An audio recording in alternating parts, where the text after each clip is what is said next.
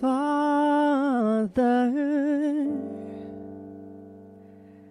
today I only hear your voice.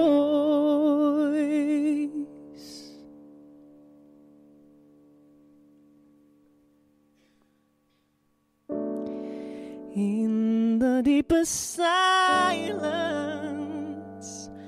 I come to hear your voice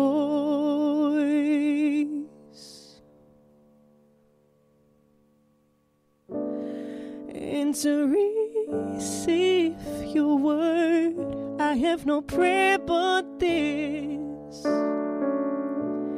come to ask you for the truth. Let every voice but God's be still in me.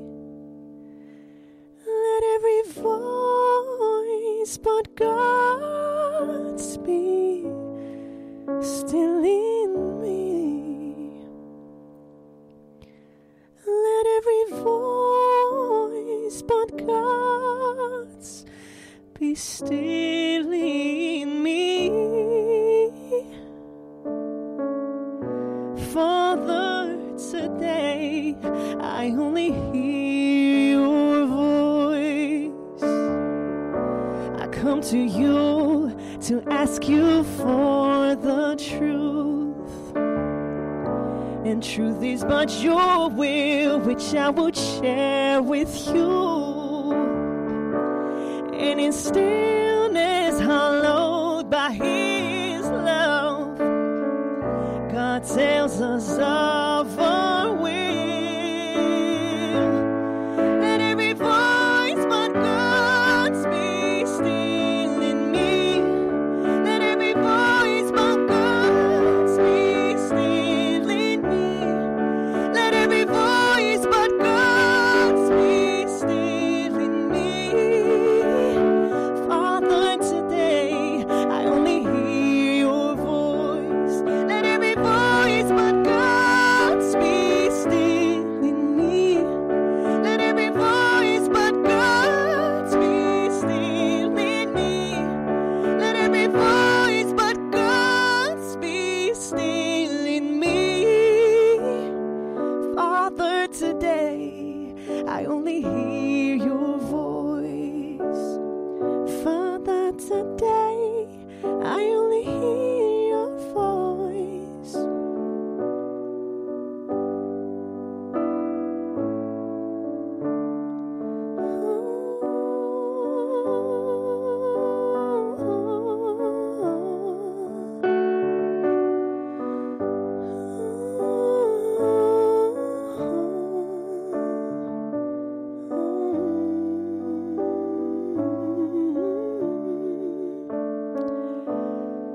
Father, today I only hear your voice.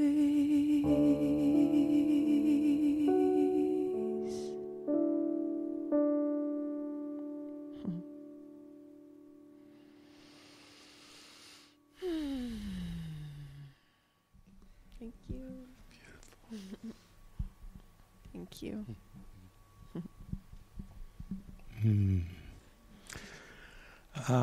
That's the way. Start the morning out. Beautiful. Thank you so much, Neda. And welcome. Welcome, everyone. Yeah, what a great opportunity we have to come together. And as the song said, I only want to hear your voice. You know, getting in touch with that inner voice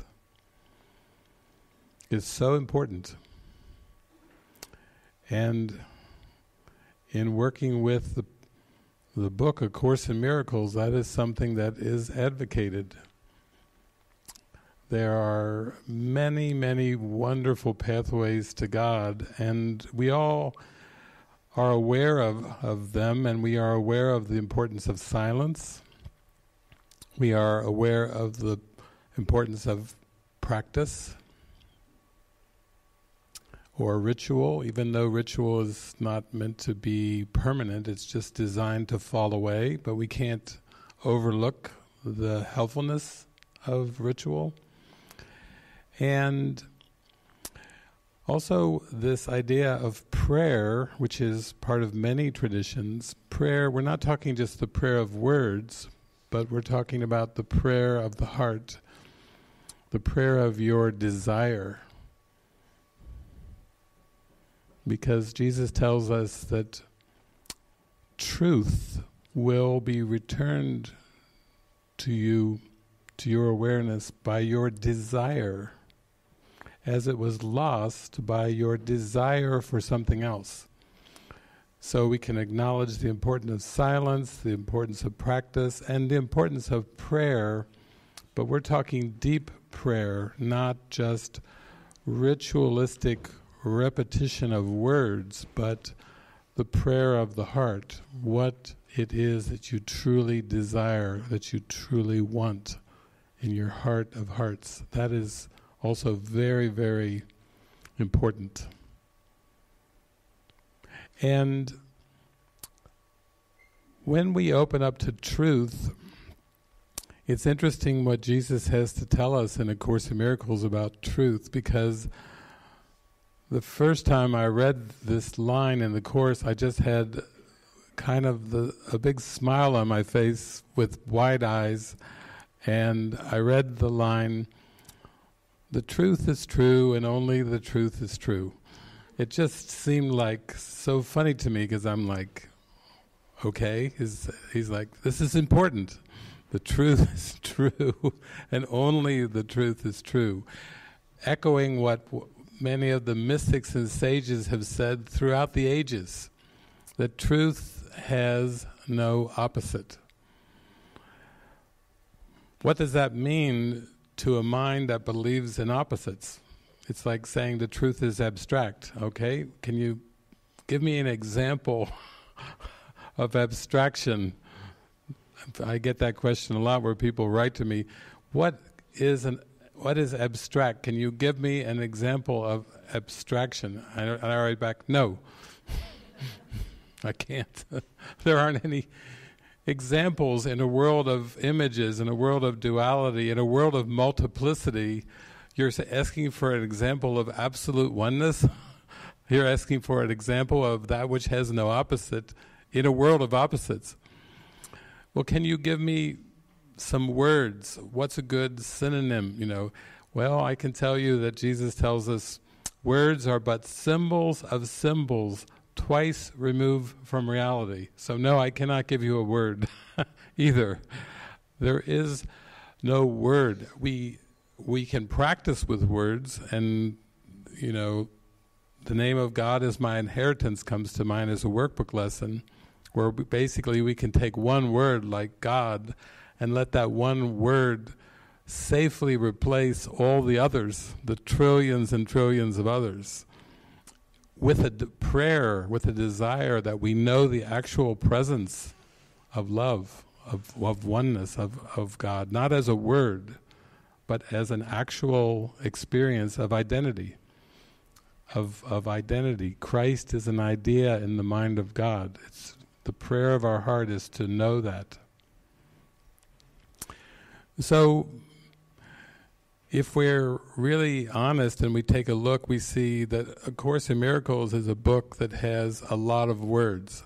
In fact, the scribe of the Course was said to have exclaimed one time, "At last, a pathway back to God for intellectuals."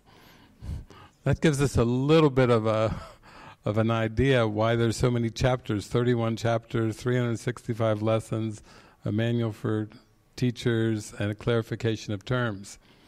But let us not forget that words are but symbols of symbols twice removed from reality.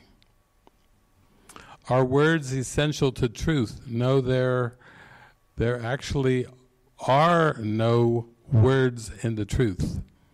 The truth is beyond the words.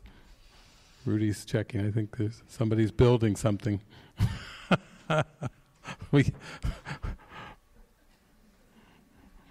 have many opportunities for forgiveness. Sights, sounds, smells. It goes on and on and on. So, if words have nothing to do with truth, because truth is absolute oneness, Jesus says in the workbook, we say God is, and then we cease to speak, pointing to that absolute stillness of truth.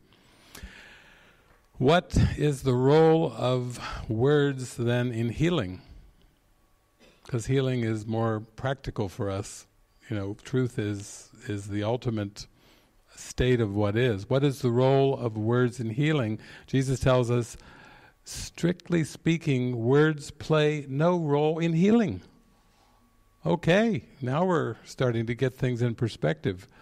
Words are not the truth, and words play, strictly speaking, no role in healing.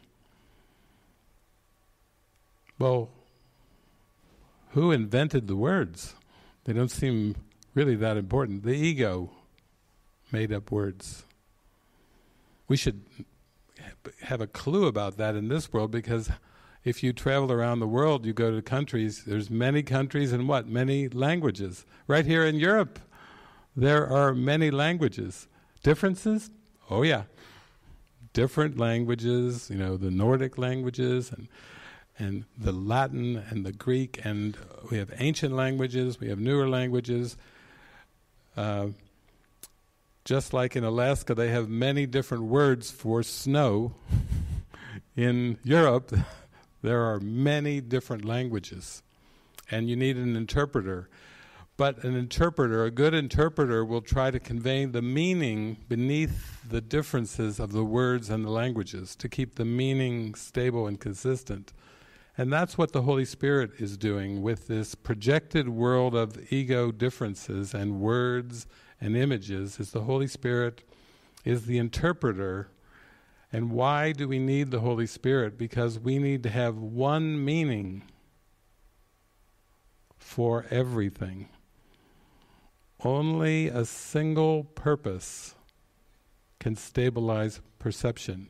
Only a single purpose can endow events and circumstances with stable meaning. We will not find lasting stillness without a purpose. And Jesus is telling us that the purpose of the world, the purpose for which the world was made, the purpose for which time and space was made, the purpose for which the cosmos was made was, he calls it, hate. That's underneath the projected world. Hate made the world. Some of you might remember from the Course, fear binds the world, forgiveness sets it free. Hate made the world. Forgiveness sets a sleeping mind free to be itself. So though the world was made by the ego, God doesn't know of past, present, and future. God doesn't know of time. God doesn't understand linear time. God doesn't understand separation.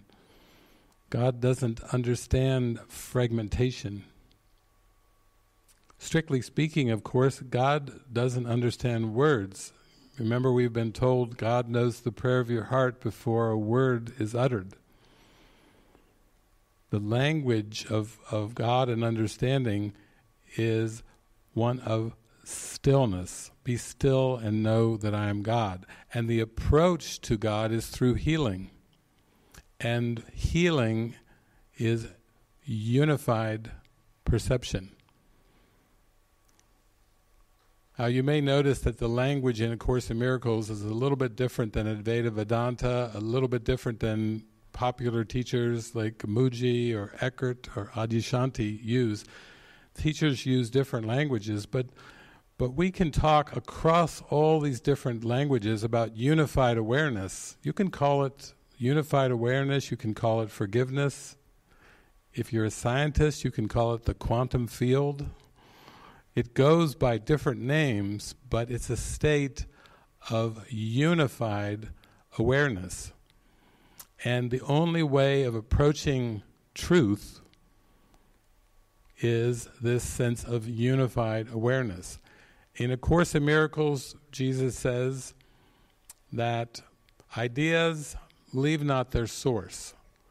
So just like Christ is an idea in the mind of God, and Christ has never left the source, Christ has never left the Creator. Christ is in heaven, God is in heaven, and heaven is a state of mind, of perfect oneness. It's not a place. There's no where is it? There is no question about where.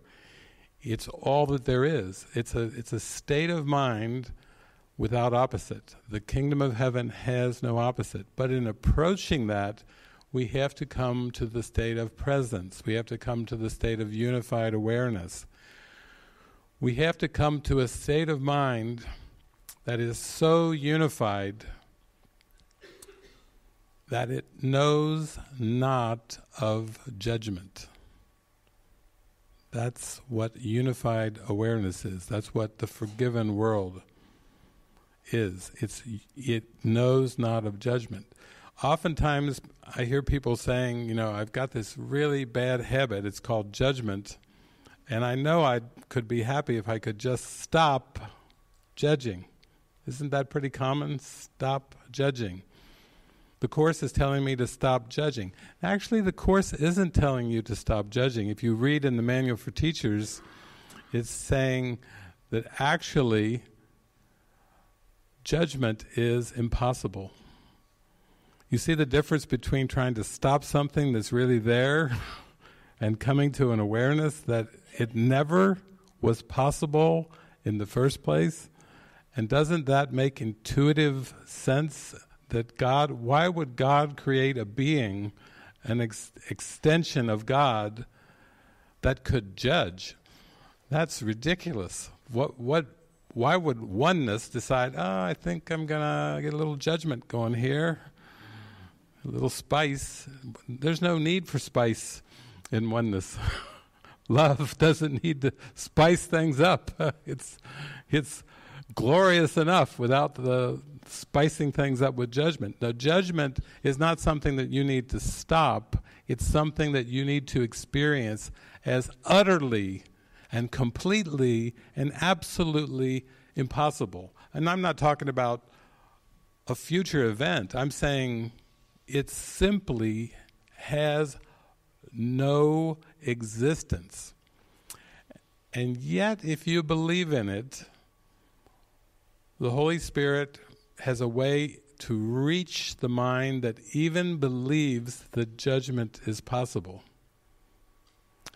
And isn't that wonderful? I mean, if you were looking for an escape hatch from the world of time and space, you would want to go into that escape hatch or that portal that would take you into the place of, wow, everything just is so wonderful. Let all things be exactly as they are. All things work together for good. There are no exceptions. What a spectacular, spectacular state of mind. So here's how that is accomplished in the sense of, Jesus tells us, this is a journey without distance to a goal that has never changed. Okay. Prepare ye now for the undoing of what never was. Don't you love the way that he's talking? I mean, he's talking in there like, lighten up a little bit. This isn't as serious as you're making it out to be, because you're just simply going to be undoing what never was in the first place, which is judgment. It never was. The undoing of what never was. And yet, he starts his sentence off with, prepare ye now. Okay, we have to take this at face value, that if I believe I'm asleep and dreaming and I'm caught in a mind filled with judgments, that maybe in that mind there will be some preparation necessary. Maybe I need preparation, seeming preparation, to go into that state of unified awareness, and then beyond that, to experience the truth. Krishnamurti, wow, what a being. Krishnamurti said, truth is a pathless land. He was saying the same thing that Jesus was saying. Truth is true and only truth is true. So don't get into comparing and judging and criticizing pathways. Even Helen Schuckman, the scribe of A Course in Miracles, after she had scribed the Course, she started to get in kind of these motherly feelings. You know, like in this world, mothers in different species want to protect their young. She started feeling a little protective of this book that she spent 7 years with great difficulty channeling. She was a bit protective about the Course. As after time went on, after the Course came, she was a bit concerned about people are misusing the Course, people are taking words out of passages out of context, and Jesus simply said to her, take not another's pathway as your own, neither should you judge it. Like, I have given you this Course as an answer to a prayer. And actually the first words that were coming from Jesus to Helen Schuckman, which he repeated over and over at the very beginning, was, this is a Course in Miracles, please take notes. And then he'd come back a little bit later, this is a Course in Miracles, please take notes. He kept repeating that one line because what? She wasn't taking notes. She wasn't following the instructions. It was the Lord of Life speaking to her, and she was like, I beg your pardon. I've got lots of things to do today. And Jesus patiently, this is a Course in Miracles, please take notes. You see how loving, just repeat the instruction.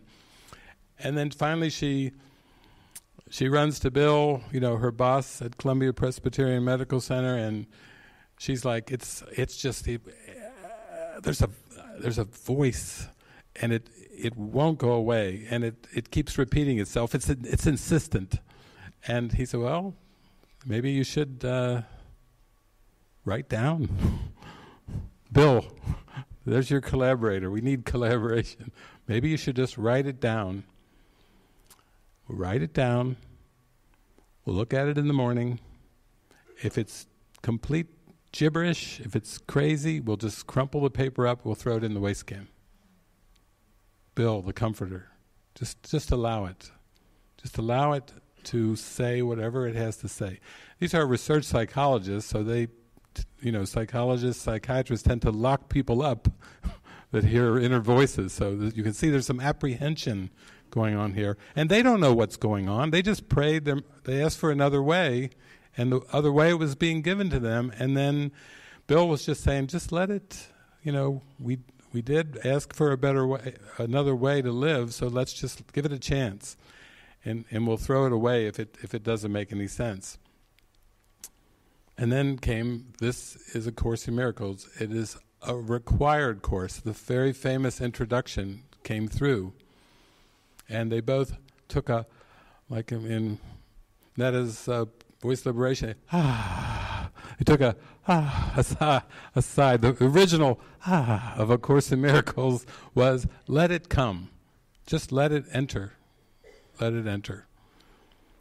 And I would say that that's really why we're all here, because underneath all of us gathering together there's a prayer. We have a prayer for peace. Peace of mind. We have a prayer for healing. We have a prayer for happiness, for joy, for laughter. We have a very deep prayer to know the fruits of the kingdom, and ultimately to know ourself as we were created by God. The only anxiety, the only worry, the only concern that ever enters our mind is when we forget one simple thing. I am as God created me. Just from the belief that I can create myself, all difficulty seems to arise. From the belief that I can be my own source, that I can be the creator of myself, that I can invent myself, and I can reinvent myself, and I can make myself, as the ego might say, any damn way I want to be, that belief that I can make myself, I will assure you, is behind any worry, concern, fear, guilt, pain, suffering. It's just one thing. So I want you, as you come to this experience this week, I want you to come back and relax into, I did not create myself. You can let your shoulders, I didn't create myself. That's right. I really don't have anything to worry about. I really don't have anything to be really concerned about, because, thank heavens, I did not create myself. That's why I'm here. I'm here because of that, and because I felt it so strong in my heart that I have always felt for these 33 years with the Course, and Jesus guiding me, that like he told the apostles, go where you are welcomed. And I feel here in this barn with all of you here in the Netherlands, I feel the welcome. I feel I have been called here to speak these words that the Holy Spirit wants to put on my heart and share. That's why I'm here. I've been called. I've been invited. I gladly accept. I accept with joy this great welcome. Also, I think why we're coming here is we're coming here to teach the kingdom to the kingdom. You know, always they say, yeah, go on, you're just preaching to the choir. Well, Jesus says, teach the kingdom to the kingdom. We're here to share the love and joy and happiness and laughter in our heart with each other, which is really with ourself. We're here to strengthen our awareness, come closer in awareness to the kingdom of heaven. That's no small thing. That's huge. I used to think when I was in university and I went to all these in-services and I would go to conferences and so forth, I would think I was going to get something. I would go, I would take notes, I would listen to the speaker. I would think I am here to receive something from the speaker, but I didn't realize that I was there to give, as we're always, wherever we seem to be, to give, to extend. And giving and receiving are the same, so we are blessed in that giving. When we're kind, when we're open-hearted, when we're smiling and laughing, we're extending, but also we're extending to ourself. Teaching is not in words alone. Teaching is our attitude. In fact, if the attitude doesn't match the words, you know how children can spot that right away. Mommy says she's happy, but she doesn't look happy. You know, they can spot a contradiction easily between the attitude and the words. And we also have to be that quick. We can't be like that game, The Emperor Has No Clothes On, where you go around pleasing and pretending and don't say that. You shouldn't do this, you shouldn't do that. Instead of telling people you shouldn't judge, why not just realize for ourselves in our mind that judgment is impossible? Doesn't that seem more practical than going around saying to people and pointing the finger, you shouldn't judge? What does that even mean? You know, how is that helpful? It's like we just want to come to that state of mind where we have that loving acceptance, and it extends and radiates towards everyone that we see. So I happily accepted the invitation to come here. I have to say, as I said last night too, with Kos and Doris, and the great tradition of teaching A Course in Miracles here with those teachers, and the devotion of those teachers, that devotion is important in the sense that devotion is a witness. And it's important for us, as we're taking our baby steps, to have witnesses of devotion. It happened in the parable of David. I came across A Course in Miracles at a humanistic psychology conference that Carl Rogers was the speaker at in La Jolla, California, Southern California. And right away, when the book was in my hands, I was also given a book called Forgiveness in Jesus by Ken Wapnick and a book called Nothing Real Can Be Threatened by Tara Singh. So I got 3 books at once, A Course and Forgiveness in Jesus and Nothing Real Can Be Threatened. Very shortly after I received the book, I was guided to go to Los Angeles by 2 students of Tara Singh, and then I went there to the house where they lived, and they were all living there in purpose and devotion, very devoted lives, as Tara Singh was living a very devoted life. He was an Indian teacher, a Sikh, who was teaching and practicing the Course in Miracles back in 1986. That was important for me to go there. That was important for me to walk through the door and go into the house and feel this expansive feeling in my heart, and then to look around and sayings from the Course on the wall, a picture of Gandhi, a picture of Mother Teresa. There's saints and mystics. You know, it was a very important kind of, almost like a premonition of this will be your life, just by walking into this house on South Burnside Avenue in Los Angeles. It was like a powerful witness, like here's a premonition, this is going to be your life too, a life of devotion to Spirit. And then, a few years later, I went to a gathering by Tara Singh in Monroe, Michigan, and I remember he got to the chair in front of all the audience, but he got there, I think he got there maybe an hour and a half before the audience showed up, and he was in stillness and meditation sitting by himself on the stage. And Jesus guided me to go in there and sit in one of the chairs and go into a deep meditation with Tara Singh. And it was so funny, when the people started to file in, I was in such a deep meditation that they were like energy patterns in my mind. It was like the Matrix. Zoop, zoop, all these energy patterns whooshing behind me, whooshing around me. And that was important for me to go and meet Tara Singh. It was important for me the next year to go up and spend a lot of time with Ken and Gloria Wapnick and their Foundation for the Awakening Mind up there in the Catskill Mountains.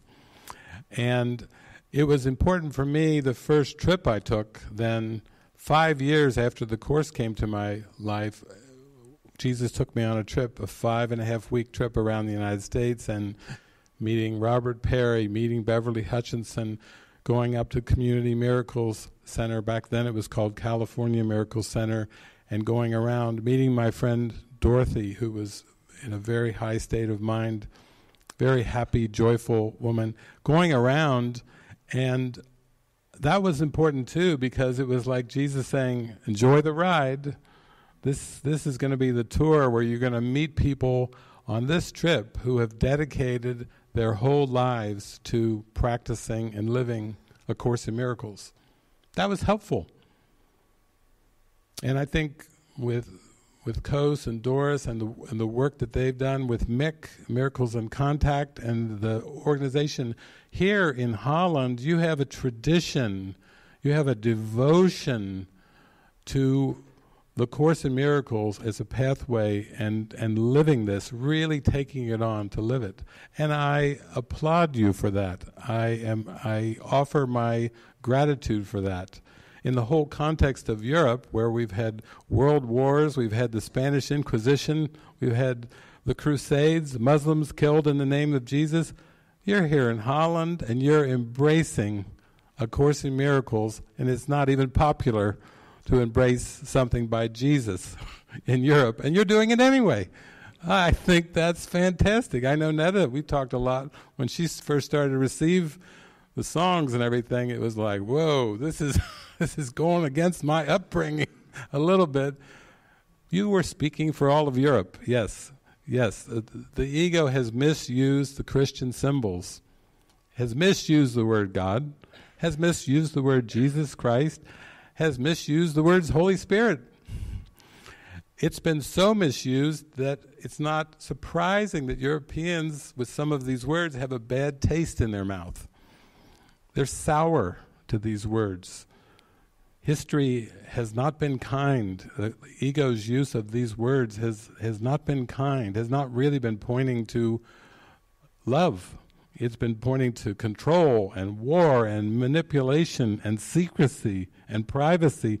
These are not qualities of God. God has nothing to do with any of those things.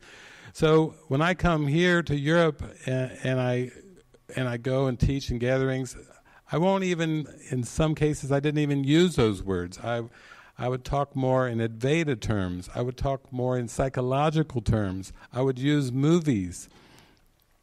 I even had a movie that Jason and I were going to show in Ireland and Northern Ireland, and the Holy Spirit had us edit the movie for an Irish version and a Northern Irish version of the movie, because the symbols had been so misused in Ireland that the Spirit was like, here, you'll need this one in Ireland, you'll need this one in Northern Ireland. The Spirit loves us so much that we'll tailor the message to reach our hearts in whatever it takes, because there's no specialness to any words.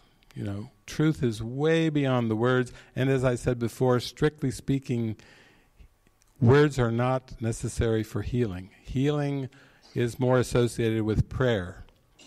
And prayer is the medium of miracles, and prayer transcends all cultures, all concepts. Prayer is like your altar in your mind, and you want to cultivate that altar. You want to keep that altar clean and pure and clear to maintain your connection with God. So I have had fun. I have had so much fun coming to Europe, and here in Holland 3 years ago, that was amazing. And then it seems like, though, every time I come to Europe, there's something big happening. Like, there's a lot of drama. Like, I mean, I come here and everyone's all excited and everyone's glued to the TV set. And I said, what's going on? It's the Euro Cup. I said, ooh, okay, tell me. Euro Cup. He said, we'll get back to that in a bit. We're all watching the Euro Cup. I said, okay. All the countries, Euro Cup. Every country, Euro Cup, Euro Cup, Euro Cup, Euro Cup. Sounds important. Okay.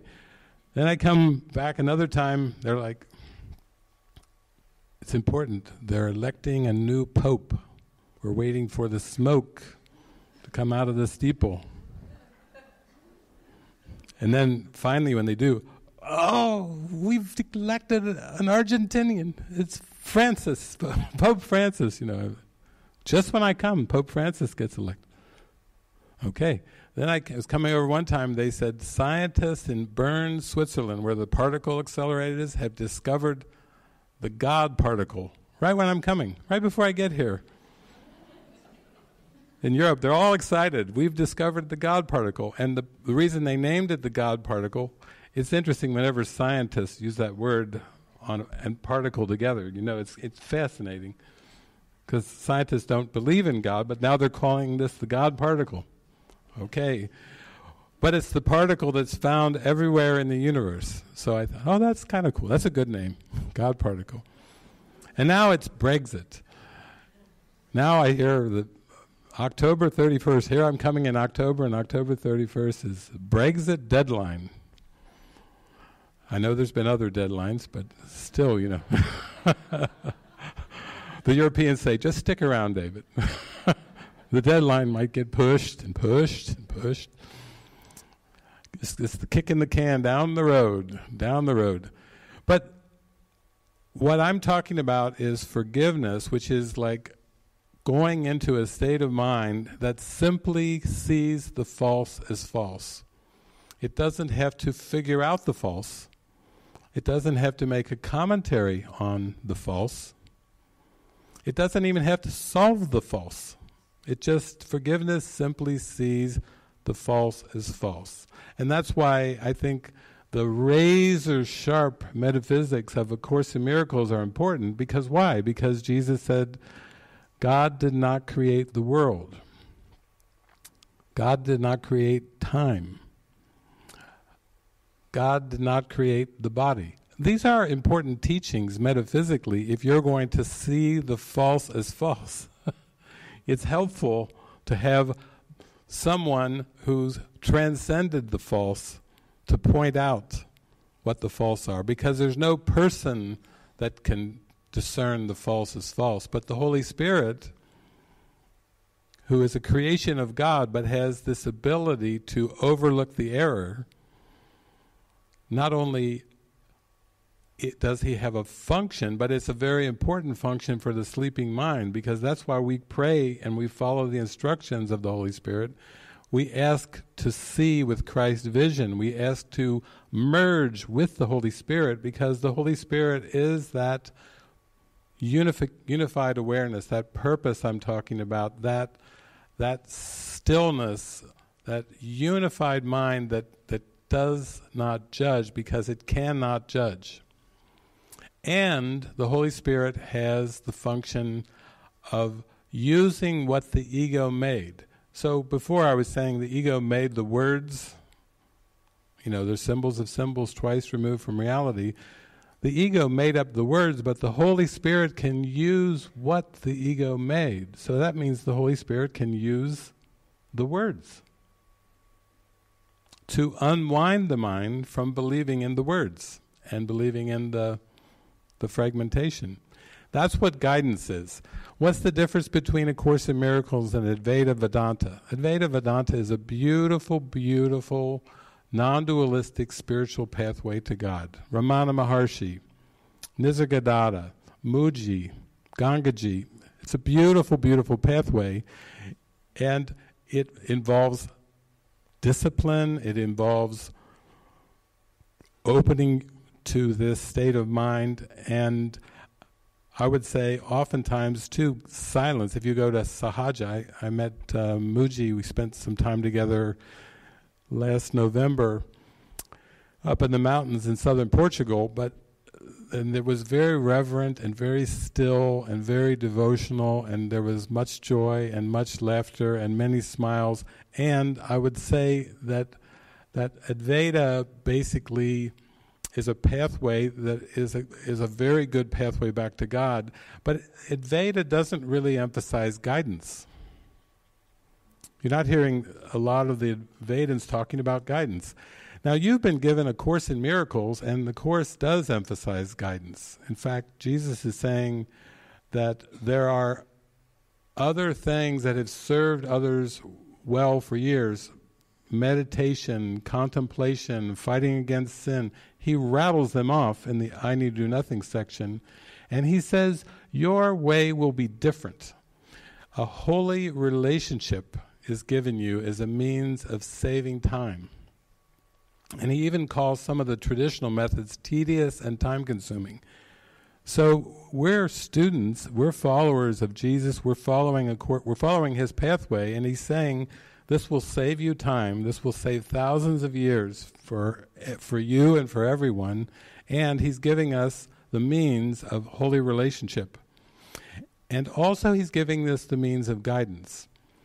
The difference between spending 8, 10, 12, 14, 16 hours a day in meditation and following a pathway of guidance is that his workbook is designed basically to be used in almost any conceivable environment and situation that you can think of, and it's a means of converting the way that you look at the world, allowing the Holy Spirit to use the images to take you to that unified awareness. You see, there's a methodology to A Course in Miracles that does involve guidance. What is guidance but the Holy Spirit's use of what the ego made? What did the ego make? The ego made the words, and the ego made the judgments. You know that thing that we're really incapable of doing? The ego invented judgment. Now you may say, why did the ego invent judgment in the first place? Well, Jesus describes that when the mind seemed to fall from grace, to believe the impossible, to believe in separation, that the mind went from a natural state of unified joy and love and harmony into a very chaotic state of mind. To go from perfect oneness into something else that is just fiction, is just illusion, that's a drop-off from bliss to chaos. And the ego, to protect itself, invented judgment as a way of bringing order into chaos. Just like if you had preschoolers that were having a food fight, and you got in there into the preschool room and you said, okay, stop. All you little girls over there, all you little boys over there. They got cream and stuff hanging all over. Now, we're going to clean up, help each other clean up. And no, stop, no more throwing food. You know, you see the preschool teacher comes in and starts arranging and organizing, dividing the group up. No rules, no more throwing food and everything, to try to what? Bring order, to restore order to the preschool room. And that's what the ego tried to do with this chaotic state of mind. And so judgment is a way of minimizing the chaos without letting it go. Because why? The ego needs you to keep believing in the chaos. The ego doesn't want you to give it up for once and for all, because why? You've given up the ego then. You're back in heaven, which you never left. You're just back into the remembrance, the awareness of truth, if you give up what you never could do in the first place. But all defense mechanisms are for minimizing fear and keeping fear. That's the two things that they do: minimize fear and keep it. And that's why we have to lay down all of our defenses.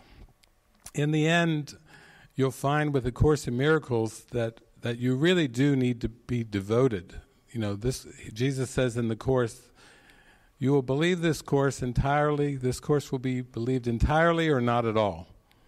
You know, you don't get brownie points, angel points for 70%, you know, like, oh yeah, I got involved in miracles, I was really flowing there, but you know, I had financial problems and health issues, a few other things weighed me down. I had to be practical. I had to work to get that health insurance, and you know, Jesus is not interested in 70% or 80% or 90% or 99%. This Course will be believed entirely or not at all. So that's why I have such a warm spot in my heart for devotion. When I meet teachers like Kos and Doris and have worked with students for year after year after year, that just warms my heart. That just warms my heart. I feel a love pouring through because I can recognize devotion. And I absolutely see how central this is. Ken Wapnick said many things during his many decades of teaching, but toward the end of his life, even Ken started to say, I really see now more than ever that this has to be your top priority. Like, this cannot be somewhere on your priority list. You know, feed the family, maintain the body, keep a roof over the children's head, down. And then number 7, Course in Miracles, you know. Oh no, you got to flip it. Flip it. Don't be a flibberty-gibbet. Flip it. Flip it. Put God first. Put healing first. Put awakening first, and allow everything else to fall away. And it will fade and disappear. I'll guarantee you, as you go for God, everything else will fade away. Why? It's because God is real. And who you are, your true essence of Christ is real, and all the illusions will just fall off your mind, just dripping and evaporating away, if you put God first. And Ken really realized that at the end, you know, beyond anything that seemed to be important, devotion to healing, devotion to forgiveness has to be number 1. And that's important. I like that I was shown people as witnesses that had devoted their entire life to A Course in Miracles. That was one of the early trips. Some of the early trips were basically saying, here you go, David, look at this one. They've devoted their whole life to the Course. Well, that's helpful. I like the vibe of that. It gives me hope. Maybe I could do that too. It helps. That's why people go and visit monasteries sometime, or they go to spend time in convents, because they just want to be around, hang out with those that have dedicated their whole life. You have to admit, in this modern day world, that a lot of monasteries and convents are closing, and closing rapidly. Here are people that gave over their entire lives to their calling, to poverty, to chastity, to obedience, and then they grew older and older. And then I've been in Spain quite a bit, and I look at all these monasteries just on the island where I've been staying down there in Mallorca, and they aren't really active monasteries. They've turned into restaurants, hotels, museums. Even this place, you get the feel in some of these corridors, there was probably some deep prayer that was going on here at some point. But the ego's need for commercialization, profit, making money and everything, it's like that's the way of the world, it's a replacement for heaven. What do you expect? There's lots of reciprocity, lots of exchange, lots of money making going on in the ego system, and yet what I notice is I go around and they tell me, oh, this used to be, here's a chapel, it's not actively used anymore, you can go in there and take pictures and you can pray in there if you want, but then there's a gift shop, and we do have a restaurant and a little ice cream bar over here, and then you go there, and then we've got a hotel too. You like the vibe up here? Stay in our hotel room. You have to realize that this is the tendency of the ego. The ego is going to try to make everything into exchange, into reciprocity, into survival of the body. It's a different direction from deep prayer and devotion. It's not the same direction. But I love how the Course is saying, like, you are the light of the world and you bring the light with you. So I don't ever avoid any place. I would love to go to shopping malls, and a friend of mine would go with me, and we would just go there to just pray and bless everyone and hug people and pour out all of our love from our heart as the light of the world. Meanwhile, my friend's girlfriend, she said, that is the haven of the ego. You must avoid malls at all costs. And I'm like, I'm not interested really in avoiding. I want to love. I'm not interested in being loved, but it's important for me to love, to use every situation, every opportunity as an opportunity to share the Beatitudes, to share the love, to bring the joy, to bring the light, to bring the lightness with me wherever I go. On a train ride, I'm coming down here, and I'm in this Volkswagen van coming down here from the airport, from Schiphol Airport, and I'm in the front row. I've got a whole couch to myself with the driver, so I'm like stretched out on the couch, and he's like, you don't have to wear your seatbelt like that, but that's okay, because I've stretched it all the way across to give me lots of room there, and I have a great talk with the guy, and in a while he's talking with me, and then he just brings up Buddhism. He starts talking about Buddhism. He starts talking about different things, and then he says, he says, I'm Catholic. I'm like, really? And then we just had the best interaction. It was a holy encounter that lasted 2 hours coming down here, and he's telling me his whole life story. We're just having a ball in there. But I'm here to connect. I don't care whether the topic is science. I like science. I like to take it up into quantum physics and talk about the quantum field. Religion, I have nothing against religion. I think religion is peace of mind, and I love having religious discussions and meeting missionaries and people all over the place, ministers on planes and whatever.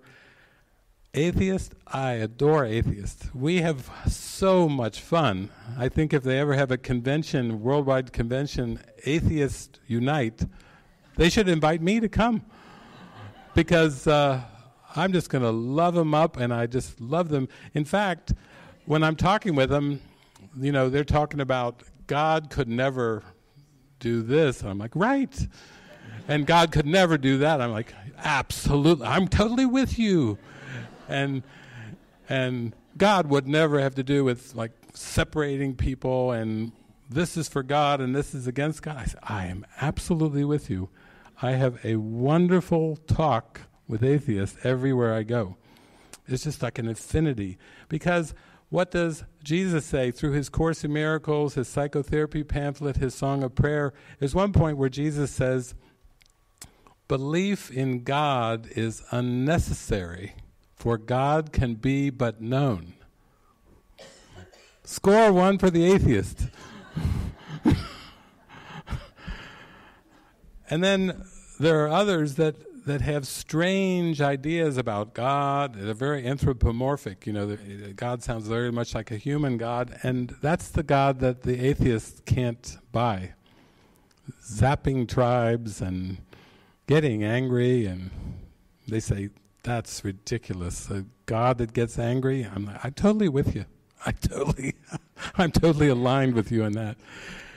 And the point of our journey of forgiveness is to feel the connection and feel the love, to not try to separate, to not get into tit for tat over beliefs or theology. If there's only one belief, Jesus tells us, that takes us back to heaven, and that's forgiveness, I'm interested in joining in the experience of that belief. And to me, the way that I do that is I pray before my encounters, and there Jesus just gives me the words to use. And he puts words in my mouth and they get all excited and light up, but it's all involuntary. I'm just have the prayer of my heart to connect with everyone. I have no enemies. I'm here to connect with everyone that I meet, everyone that I think about in my mind. I'm there to connect with. That's the only purpose of thinking about people, is to connect with them in a sense of true, deep equality and love. So we're here together to come into an experience together, and for me that is the most important thing. We're not here to debate theology. We're not here to compare and contrast the Course with the Bible or with the Gita or with the Quran. We're not here to compare and contrast different versions of the Course. We're not here to compare and contrast pathways that are said to be parallel to the Course. We're here to practice what has been given to us, and by putting it into practice, by really giving our hearts over to it in a very devoted way, to go into an experience of that direct connection with God. God can be reached directly, but it also requires that we be devoted to that purpose. We be devoted to truly practicing forgiveness with everything that appears. Just in terms of suggestions, I would not suggest trying to mix and match pathways. Pathways themselves are not real, but when you try to mix and match different terminology, different pathways only seem to be different because they have different terminologies, different techniques, different practices. But clearly, if you've come and you really feel the Course is your pathway, I would wholeheartedly recommend that you give yourself over to Jesus and to the Holy Spirit wholeheartedly to use the Course. Because when you try to make like a synthetic practice or a synthetic religion, it's almost like, taking a Ferrari or a BMW or a Mercedes or a very fine motor car, and then as time goes on, you just think, I'm just going to use replacement parts. Replacement air filter, how they have the manufacturer suggestion, because the whole thing has been designed to function together very smoothly, coherently, harmoniously, And when you start putting on a lot of replacement parts into that engine, under that hood and everything, you seem to get problems because it wasn't designed really for replacements. We weren't really designed for this world. As I said, we were created in grace, and Jesus says you will never be able to adapt or adjust to this world. You will never be able to adapt and adjust to time and space. Why? God didn't create it. Why? You're a perfect, holy, innocent child of God, and you're only happy in your natural environment, and that is spirit. That is eternity. You want to find eternal happiness. You really want to find happiness that lasts. You have to go to the environment where the happiness is.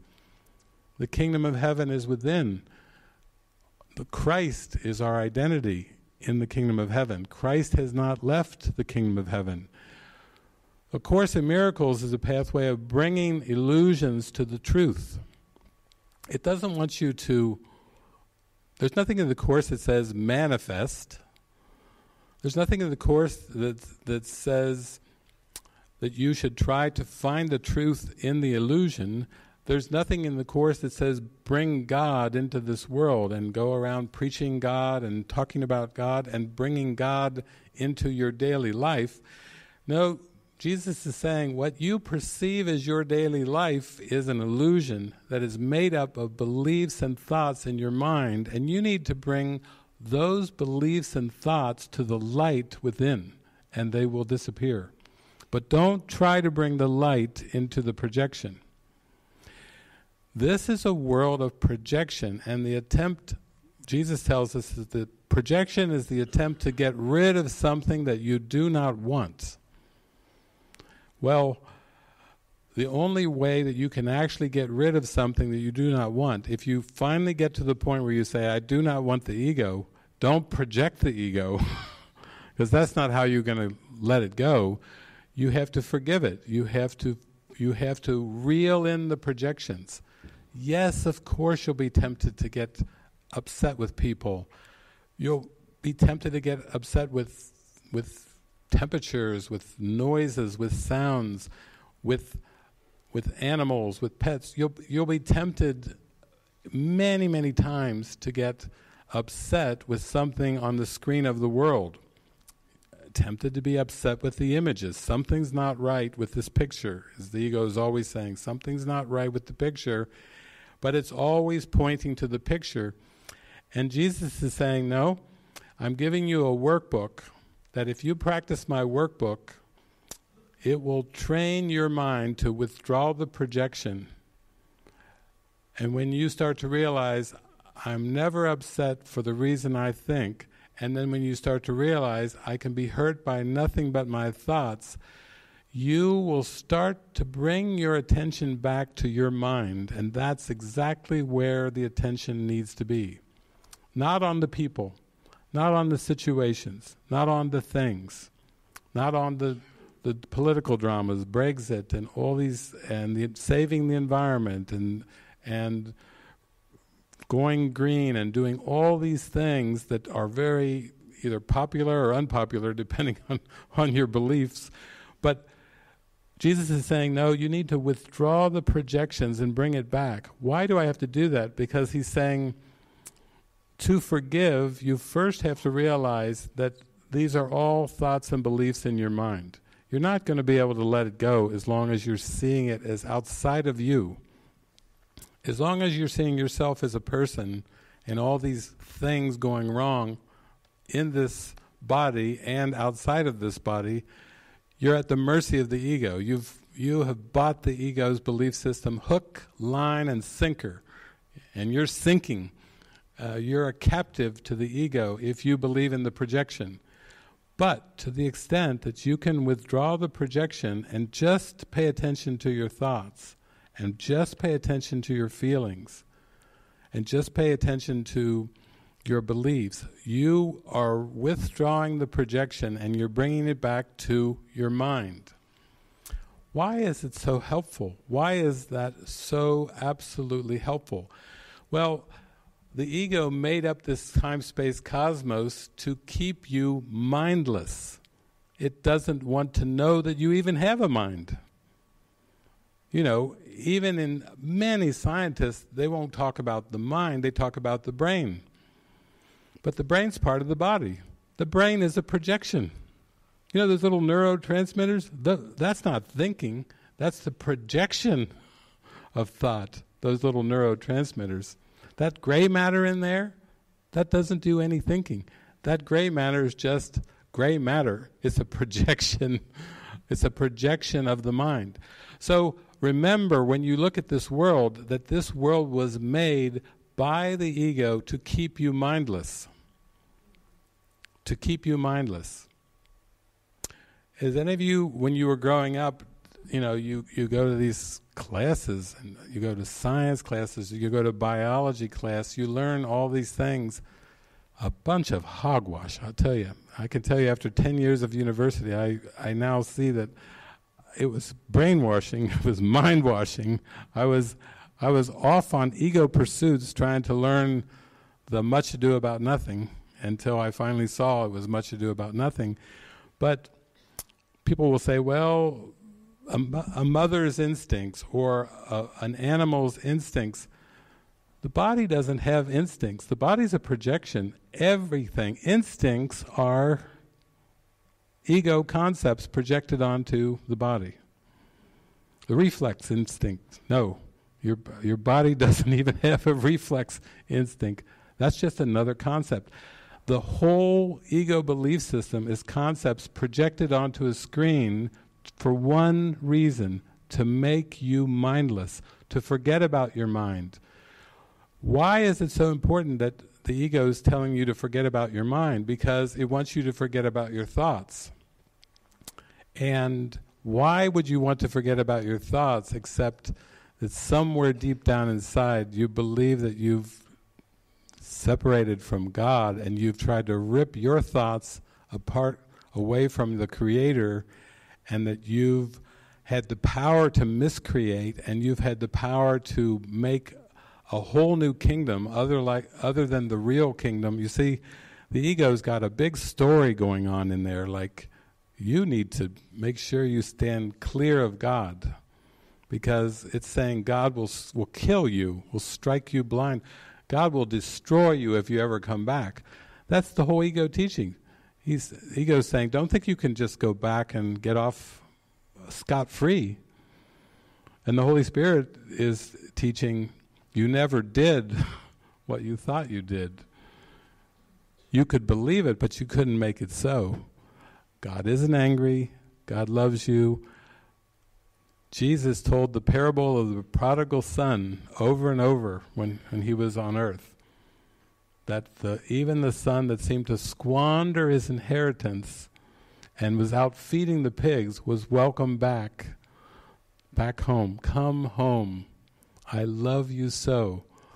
That's the truth of it. We're being called home and welcomed home, and the ego's got this big, fearful puff of nothingness that's trying to convince us that we're guilty, that we've sinned, that God will kill us if we return. So these are the two thought systems that you're dealing with. One that's all pure love, and the other one which is fear, guilt, sin, pain, suffering, and basically telling you don't ever go close to God again because you're going to suffer. So why is all the attention on the world and outcomes of the world? Because if you keep focusing on outcomes of the world, even basic things like, I got the job, or I got the partner, I got the child, I got the family, I got the house that I always wanted, I got a big screen TV in the house that I always wanted. You know, these are just outcomes. And the reason that the ego focuses on the outcomes, because it doesn't want you to come in and discover that it's all happening in the mind. In Lesson 132, Jesus says, there is no world apart from what you think. That ideas leave not their source, and everything that you're experiencing is an experience in mind. without exception. The quantum physicists who have been studying for decades, 7 going on 8 decades of quantum physics, have been saying the same thing. There is no external world. There is no world apart from consciousness. Now, Jesus, of course, says consciousness is the domain of the ego, which is different than a lot of spiritualities, but still, he's focusing on the correction. He's still focusing on the forgiveness, on the unified field, on the unified awareness. Jesus even says you're not responsible for the error. You are responsible for accepting the correction of the error. How loving can you be? How loving can you be? Even when you get it back to your mind, he's going to keep saying, you're not responsible for the error. You're not responsible for the error at all. Here's the atonement. Our purpose is to accept the atonement. Your purpose is to do exactly what Jesus did and accept the atonement. Accept the correction. And it's in your thoughts. So, what a great way to spend your life. I feel so joined and connected with you because I am joined with you in this journey to accepting the correction. I am joined with you in not buying the bait of the opinions and the judgments and the conclusions of the world and say, let's not take our holy mind and put our attention on the distracted device that was made to keep us mindless. Let's return to our beautiful holy mind. Let's return to our glory. Let's return to our innocence. Let's return to our true happiness. Because it's that important. We were created by love to be loving, and we won't be content until we experience that love. We will always be looking for love in all the wrong places, looking for love in too many faces, like the country song said. We're always going to be looking in the wrong place unless we apply these teachings and apply these metaphysics. So that's my spiel for this morning. We do have seats for questions. We can take these beautiful teachings in metaphysics and apply them. In fact, Jesus wants us to take our seeming situations and issues of the world and to bring them to Him and bring them to the light, and that's why we're here. We're here to join in that very holy purpose, because we deserve that peace, we deserve that happiness. We don't need to be carrying burdens that we really have no business carrying anymore. So do we have a microphone? There's the microphone, okay. Turn it on. We'll make sure it's on. There we go. And these are the seats here. So if you have a question or your heart is just about to burst open, please come. And there's plenty of seats, so you can just come as you're ready and have your opportunity to take the mic and ask your question or share. And then you can head back to your seat to leave another open one. Okay, we have. Did you have a question? No, I want or something? To share something. Okay, we'll start here. Okay. Hi, I'm Nina. Yesterday evening, you and Francis told us, so when you have something and you feel maybe, frightened to share, or you feel this in your body, I thought, oh no, this is not going to happen. I will be seated in here in between everyone. And then this morning after the session with Neda, there happened something to me, and afterwards I felt this feeling, this strong feeling, no, I'm not going to share this, I'm afraid. Okay, then you have to go. I thought, okay, I'm going to be seated on the front row, so here I am. It happened afterwards, after the session, and I felt a lot of emotion during the session with the voice, with using the voice to give expression to what you feel deep inside. And afterwards, I there came something about me that I really wanted to see and to love everyone over here, really to see everyone. And it was such a strong feeling, and I wanted to stand still here in this place and let this feeling come over me. But I also got so frightened. There was something, I will be crushed if I let this happen. Well, I think it's this feeling that was so I didn't allow it to feel all this love I didn't allow it to myself to feel it, and I want to allow it. So that's why why I'm sharing it now. Thank you. That's beautiful. It does, like, it puts the momentum toward that when you share it, because you've made your declaration. You've made a public declaration. Even when two people become married, the reason that they have like a marriage ceremony is because they want to declare their love and their devotion in front of their friends and family. And we are your friends and family, and we love you so dearly, and we appreciate that you're really making that declaration, because it's in some way it's like a symbol of this is important to me, and I don't want to just hold it in or push it down. I want this to be known. I want this to come into my life, into fruition. So thank you for that. We all join you in that prayer. Thank you.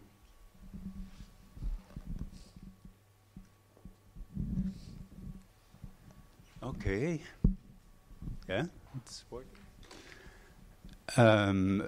I have a question about listening to your inner voice, following the Holy Spirit. As you know, it's fast 1 year ago that Monique and Rainier invited you for this retreat, and you said yes, and then the preparation starts, and we have a lot of communication with the Living Miracle team.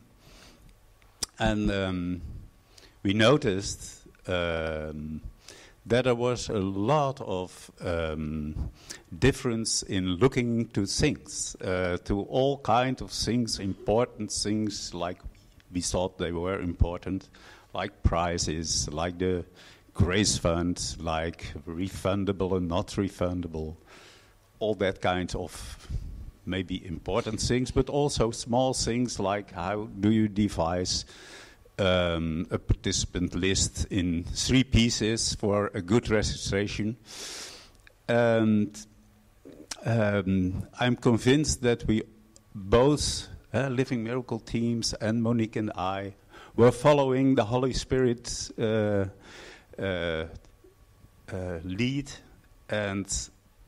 but we also feel quite uncomfortable often that we get, it looks like, different answers. So we had a sort of advanced opportunity to go beyond, again and again, go beyond and look for unity and look for happiness and not to be right.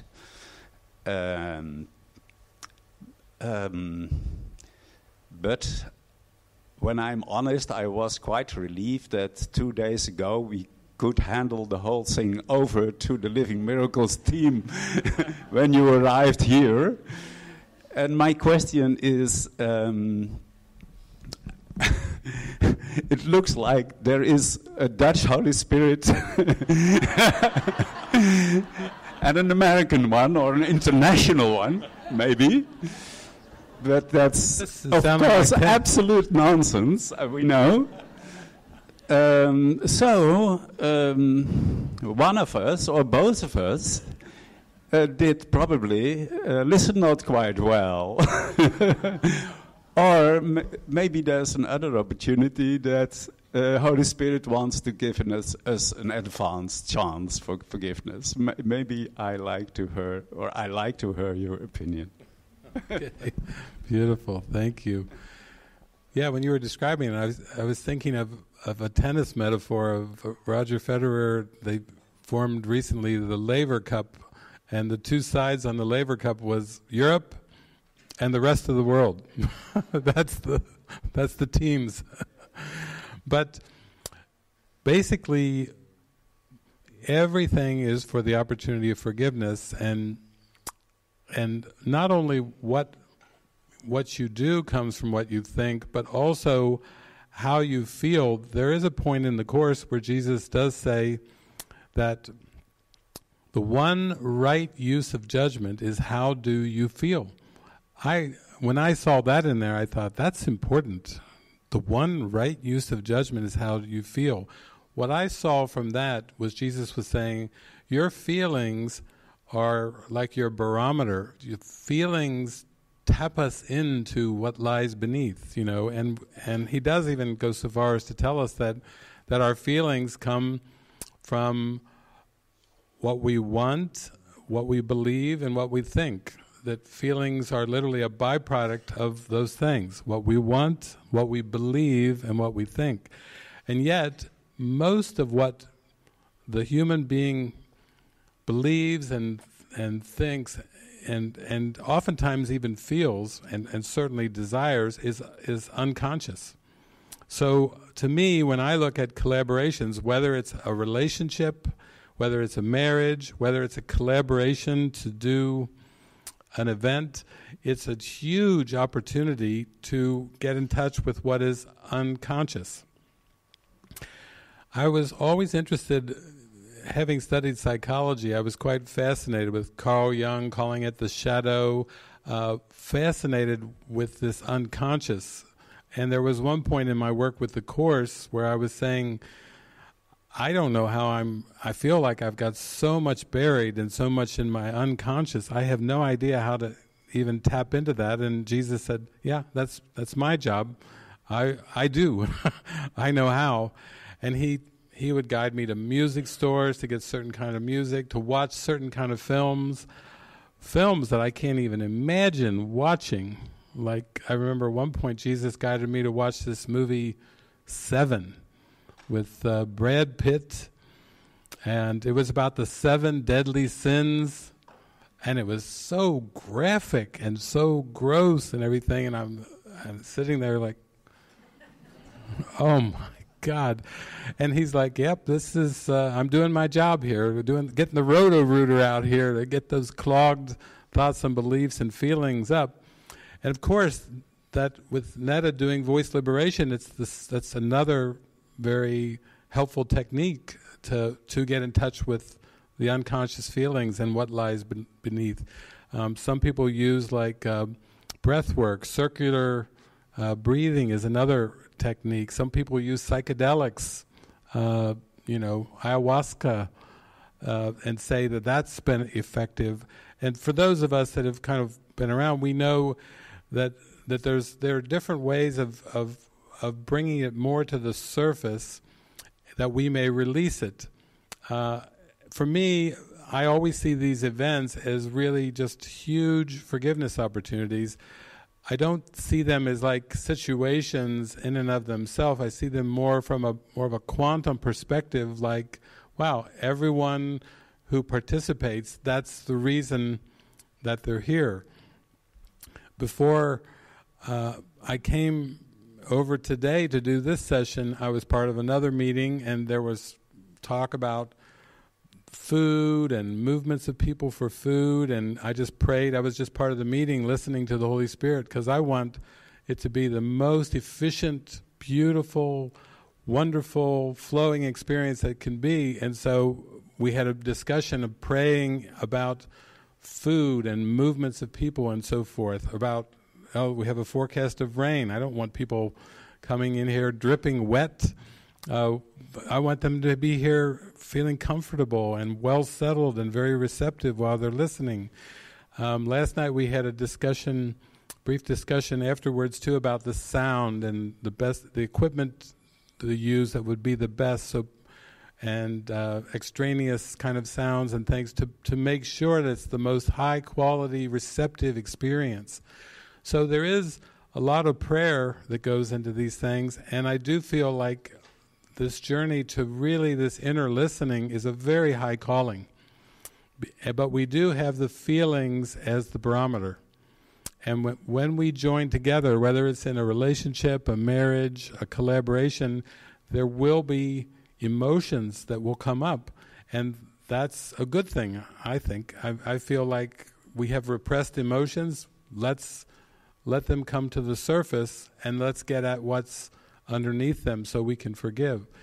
So for me, I just feel such gratitude because, as I mentioned, whether it was that dinner with Kos and Doris and Monique, whether it's the collaborations with you and Monique and the crew that have been doing all these logistical things that require a lot of care and attention, I always feel underneath it's all for reaching a state of healing and forgiveness. And I feel like that's what I've done, is train my mind to see that purpose in everything. So I'm not looking outward toward the conclusion of thing or the outcomes, but I'm feeling that joy and that happiness from forgiveness, and then that just radiates out. That's my job. I really am hoping everybody starts to see that's our job. We're here to be happy and to forgive, but we have to be able to openly lay things on the table. Part of what I was talking about in the morning meeting today was speaking up. So often we've been raised to kind of stuff feelings and to not talk about things openly, to not put things on the table, but to kind of just stuff them, stymie them, push them down, and then be the quiet, strong type, just hold it together. Meanwhile, underneath there's all this stuff going on, and it doesn't feel good. And so that was part of my talk with the group this morning, was like, I want to encourage open expression and with the purpose of forgiveness, because that's the purpose. It's not just saying some reason for any reason or for just because of saying it, but it's because we can come down in a much faster way, I think, to the forgiveness. So, yeah, that's something I've faced for like 33 years, because on my early travels, as I was going around to groups and whatever, I would show up and they would start to use, they would put a very interesting word in front of the Holy Spirit. I always put "the" in front of the Holy Spirit, and they were using the word my Holy Spirit. And I said, this is the strangest thing I've ever heard. What are you calling the Holy Spirit? My Holy Spirit. And then I heard your Holy Spirit, and I was like, that sounds kind of dualistic. My Holy Spirit, your... But yet, this is the temptation of the ego, even to divide the Holy Spirit up. I've heard people do that with just about everything in this world, even with Jesus. Really, it's kind of interesting to see multiple Jesuses. Some people say, no, it's Jesus of Palestine. They say, oh, no, that's not Jesus. It's Jesus of Nazareth. And then people say, well, there's a Jesus of the Course, and then there's a Jesus of the Bible. And I'm like, oh, this is getting way too confusing for me. I mean, two Jesuses. It's like, well, yeah, they're different. And I'm like, oh, no, and Jesus is different too. Now it's like the presence is asking us to see everything the same. It's calling us into forgiveness, and unified perception is not going to be focused on differences. Even with the Course in Miracles, we have the first edition, the second edition, the third edition, the fourth edition, the fifth edition, and people will ask me that, like, why does Jesus have 5 editions? I have people, like, I was in California a while back, and they were telling me, they were telling me about the good old days back in the 70s and the course groups, and they said, yeah, we just had one book. Everybody could go to the same page, turn to the text, page 342, and everybody could turn. Nowadays, I was talking to my friend, he's a psychotherapist, he facilitates a course group in Northern California, and it takes so long because they People all come with their own editions. Okay, now turn to page so-and-so in the first edition, and page so-and-so in the second edition, page third, so-and-so the third, and they can hardly get to the question of what's the question, because they've got to it takes 10 minutes to get everybody on the same page. And they were reminiscing, like with nostalgia, back, I wish we could go back to those old days of the Course where we could actually get to the piece of Scripture and ask our question, because we could actually find it without digging. The one thing that I'm noticing too is that this entire world is springing from, all of time and space springs from the belief that I can create myself, and what's a follow-up belief from I can create myself, I can do it better. That's another version of I can create myself as I can do it better. We have the first edition of the Course. Is that good enough to read, to practice, to put into practical application, to zoom into self-realization and enlightenment? No, I can do it better. And then the third edition, I can do it better. And then the fourth edition, I can do it better. And then the fifth edition, I can do it better. And you notice that happens with human beings, with relationships. They have a marriage, a relationship, and then I think I can do better. I think I can do better. I think the practical application requires facing all types of uncomfortable feelings. You mentioned there were uncomfortable feelings. Yeah, that's the parable of David. It's like, okay, here we go, another wave. Where did you come from? The unconscious. Oh, yeah, that's right. I ask. There's one place where Jesus actually gave another word for the unconscious mind, and he called it, it was very fascinating to me, he called it the unwatched mind. I thought, wow, that is cool. Unconscious, unwatched, unaware. And if this character in the surface, this dream figure, seems to be at the mercy of these unconscious beliefs and thoughts, if everything this body thinks and says and does is all part of a prearranged plan that's all acting out unconscious beliefs, then I better get in touch with that unconscious, because I need to be aware. How can I be happy if I'm not even aware of what's going on? I like it in the Course too, where Jesus says, you don't know how you got here. Even if we say we don't know how we seem to get here, we put the seemed word in, we don't know how we seemed to get here, it still comes down to that thing, because Jesus is really telling us, because if you knew, you wouldn't have the question, and you wouldn't perceive yourself as you perceive yourself now, if you knew. But this whole idea of separation's been pushed out of awareness.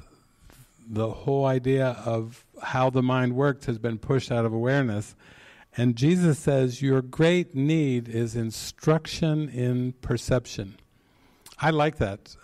He's like the master psychologist who's telling us you really have a strong need of learning about how the mind works and perception, only that you can come then to a decision to see that you never separated, to see that the separation never happened. That's just the building blocks, that's just the inroads to take you to that.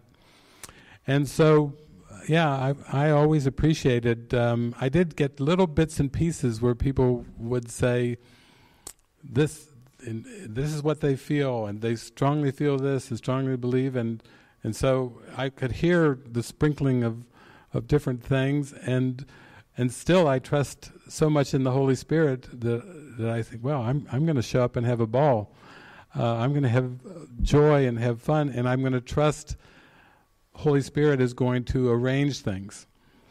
Also, I think it helps that when I traveled around the world into these 44 countries, that's really how it started for me. Was I would meet somebody and somebody would offer me like air tickets, or they would say to me, you need to go to South America, you need to go to Argentina. Have you ever been there? I'd say, no. Do you speak the language? No. And yet it would be like a little plant. And then all of a sudden, somebody I see in a park says he had entered a South America airline contest, and he won the grand prize of frequent flyer miles. I say, really? And he said, yeah, I won 1 million frequent flyer miles. Well, that's got my attention. And then he's saying, you should go to Argentina. And then he's saying he's got 1 million frequent flyer miles. And then he's saying, I want to fly you, and you pick 3 other people. I'll fly all 4 of you, ejecutiva, executive, first class. Oh, I'm game. I mean, you see, this is how the guidance works. It just makes it possible. Jesus is not going to give you a goal of atonement without giving you the means to reach the goal. And when I say means, it comes down to barns like this, to flying first class. I was not a first class flyer. I didn't even fly that much less ever fly that. And then now I find myself on a plane to Argentina, and they're serving me wine, and I'm thinking, ooh, I better really get out of the driver's seat here. This is pretty spectacular. It went on and on and on for decade after decade of Jesus arranging time and space as he said he would. If you will be a miracle worker for me, I will arrange time and space for you.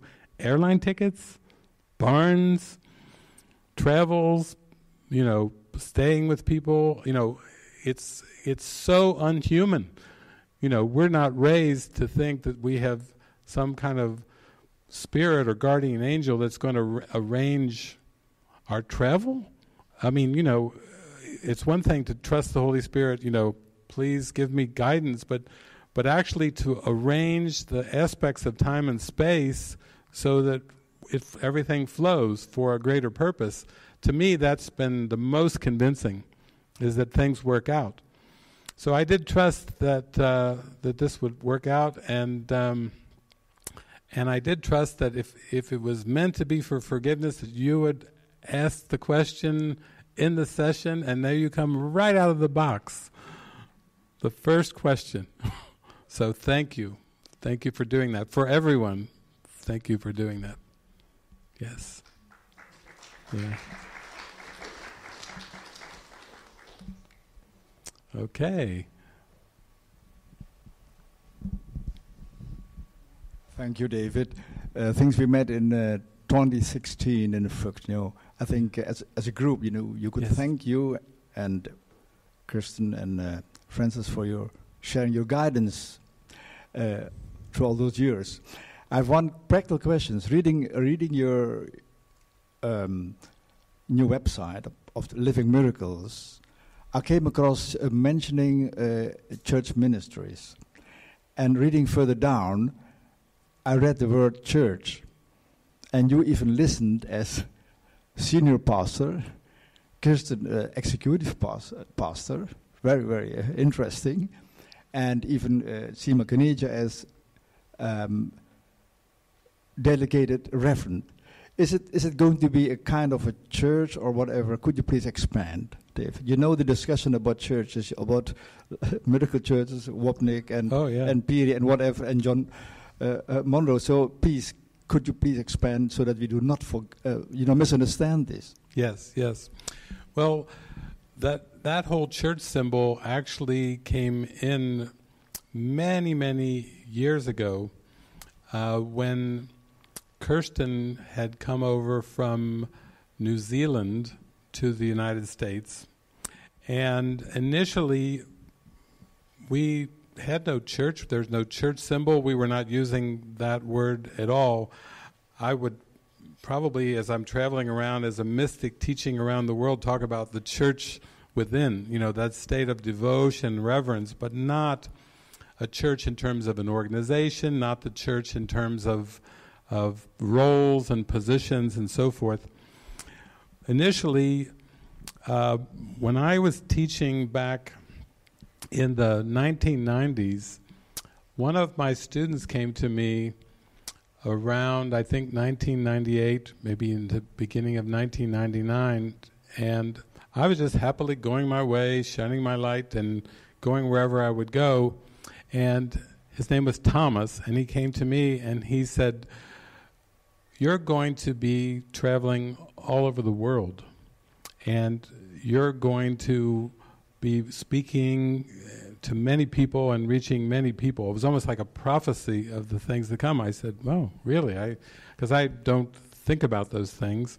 And he said, in terms of people wanting to support your mission and so forth, people may want to donate money. And this is a world where money is watched. Unlike the unconscious mind, which is the unwatched mind, the movement of money in terms of money laundering, in terms of taxation, in terms of practicality, he was basically saying he had very strong guidance to set up a non-profit organization. And so I said, "Well, if that's what you feel," I said, "but who will be the director?" And he said, "I will be the director, not me, but him. He would be the director. He would do it to assist in the purpose of sharing this message around the world." I said, "Okay, then that's fine." So then, as soon as you set up a nonprofit organization, you have interactions with the government, because these are legal entities. You know, anybody knows with a nonprofit organization, it's a legal entity. You have to have bylaws, you have to have articles of incorporation, you have to have trustees and or board members, secretaries, directors, presidents, all that stuff. And so he set the whole thing up, and he said, the government of the United States is called IRS, Internal Revenue Service. They have some questions that need to be answered. And one thing that they wanted way back then, from the 90s, was, what are some of the things that you produce, or what do you do? What do you produce? And so I said, well, just send them in a copy of the first edition of Movie Watcher's Guide to Enlightenment. So this is where it gets interesting. You send the government the Movie Watcher's Guide to Enlightenment. What comes back from the government was a whole list of questions. And one of the questions was, what does one person's opinions about movies have to do with spiritual awakening? This is from the government. So I had to pray and write, if you're going to go through this, because after about a year or so, he said, I'm stepping down as a director. He said to me, you're the director now. I'm like, oh boy, here we go. You know, since that I've been in other countries, like in China. I was over in China one time, and I'm going through the airport in Beijing, and I keep seeing this man's poster all over the place. As I'm walking around, I'm like, who is this guy? And they said, oh, he's one of the most powerful men in China. He has very powerful nonprofit organization over here in China. Does many work to help many, many people. I said, really? Fascinating. I end up getting invited by this guy to meet his daughter and his wife and everything, and we're having dinner, and he looks over and he says, would you be on my nonprofit board? When I'm in China, in Beijing, and I'm saying, oh please, I'm enough of those symbols. So anyway, to fast forward this, this original Foundation for the Awakening Mind, no mention of church, talk about forgiveness, A Course in Miracles, awakening, all that stuff in the bylaws. We're using that as a symbol because Kirsten has come across, and in order for her to stay in the United States during the very, very beginnings, back in the mid-2000s, she had to have a legal way to stay. It's not like St. Francis, where they're all Italians.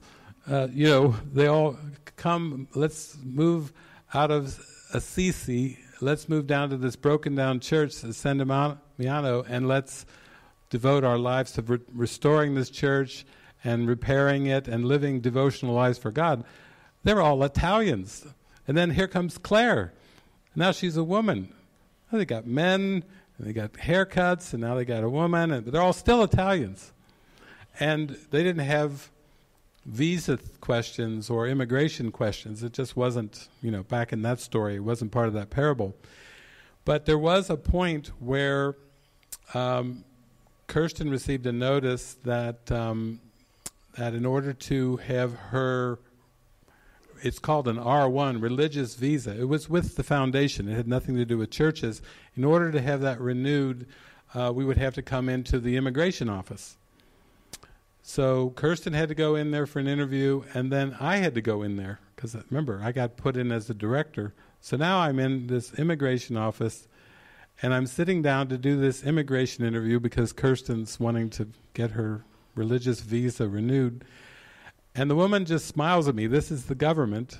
And she looks at me and she slides a photograph across to me of Mary Ann Williamson. And she says to me a question. This is the first question from the government, not about the Movie Watcher's Guide. And this is years later. Is this your guru? And I said, no, she's not my guru. But she has shared a lot about A Course in Miracles on Oprah Winfrey, and she's popularized A Course in Miracles, and the government official said, I know. And therefore, all the questions came. In the end, Kirsten was denied her religious visa for whatever, A Course in Miracles can seem a little out of the box as far as for government officials and so forth.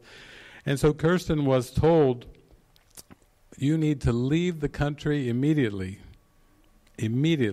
And she did. She came over to Ireland, and her mother was there, our friend Sarah, and they had a gathering, and it was part of just flowing with the symbols. Then there was a point we had a discussion where we all prayed. We had prayed right before she left about that, and Kirsten heard in her mind that Jesus said, you need to have the church. You need to use the church symbol. Again, it's just a neutral symbol like all the other ones, but it was given as a guidance, and at that time she turned over to Jason, and Jason was like, I'm not hearing that. Church. I'm not hearing that at all. So we had to keep praying with it, and I would have to say that symbol was brought in, and it has been used to kind of open doors, all kinds of doors, even though they're all just symbols. It's just been used. So this is not something that was done, again, with an intention to establish anything. I am full aware, like you are, of the history of churches. And certainly in Europe, it goes way, way, way back. And church and state issues and all those kind of things. I'm very well aware of those things. But it was just a symbol, almost like you were to wear a jacket or a sweater. It's just a symbol. Wear it lightly. And Jesus saying, let me use it. It will be beneficial to your mind's awakening if it's used by me. If you start to take it as a real thing, and you start to make it real in any way, that's making the error real, because you can't bring spirit into form. You can't organize. Spirit can't be organized. And he even says that in the workbook in lesson 135. You can't activate the past, organize the present, or plan the future in order to stay in this beautiful state of awareness, of connectivity. So you saw that as a website. That website probably has been around for a while. It's not a symbol that comes into use a lot.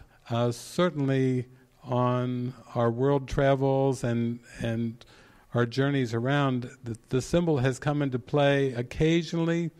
It could get you in to visit a prisoner, in terms of into a prison. Sometimes they just don't want any ordinary citizen walking into a maximum security prison or whatever. It's kind of like a little key that can open some doors occasionally in a helpful way, like the airline tickets and everything else, but it's definitely not something that that we hold as an identity. And if people ask me about that, I always come back to, it's what's in your mind and what's in your heart. It can't be, spirituality cannot be organized. It can be experienced, but it can't be organized. In fact, you lose the experience if you buy into the organization. Yeah. Thank you very much. One last question.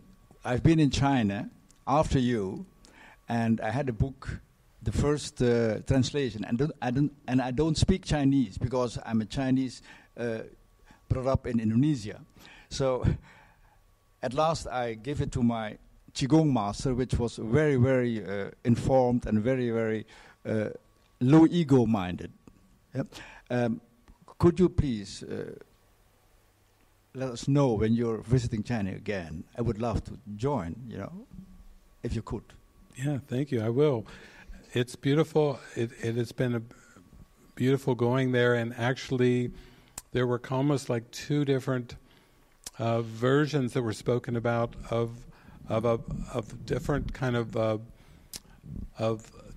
languaging with the course even there, and there was like an official translation, and there was another one it was a different type. So even with that, we're very curious. We just go there, we meet people, we join, we listen, and it's all about extending the love and the joy. So make sure I have your contact details. We do have invitations over there. Francis has been getting some invitations from China. Is that with the house church organization, the underground, or is it just with the official one? Because I was invited for the forbidden house churches. Last minute, I refrained from going because I knew I was followed. So, it's for their safety sometimes, to be very, very low profile in contacting them. Are you contacting them, or is it another group or an own group? Well, this was a group that we met the very first visit, and the organizer's name is Bin Bin, and she actually has quite a following of students that have been with her for many, many years. So it goes all the way back to her original contact.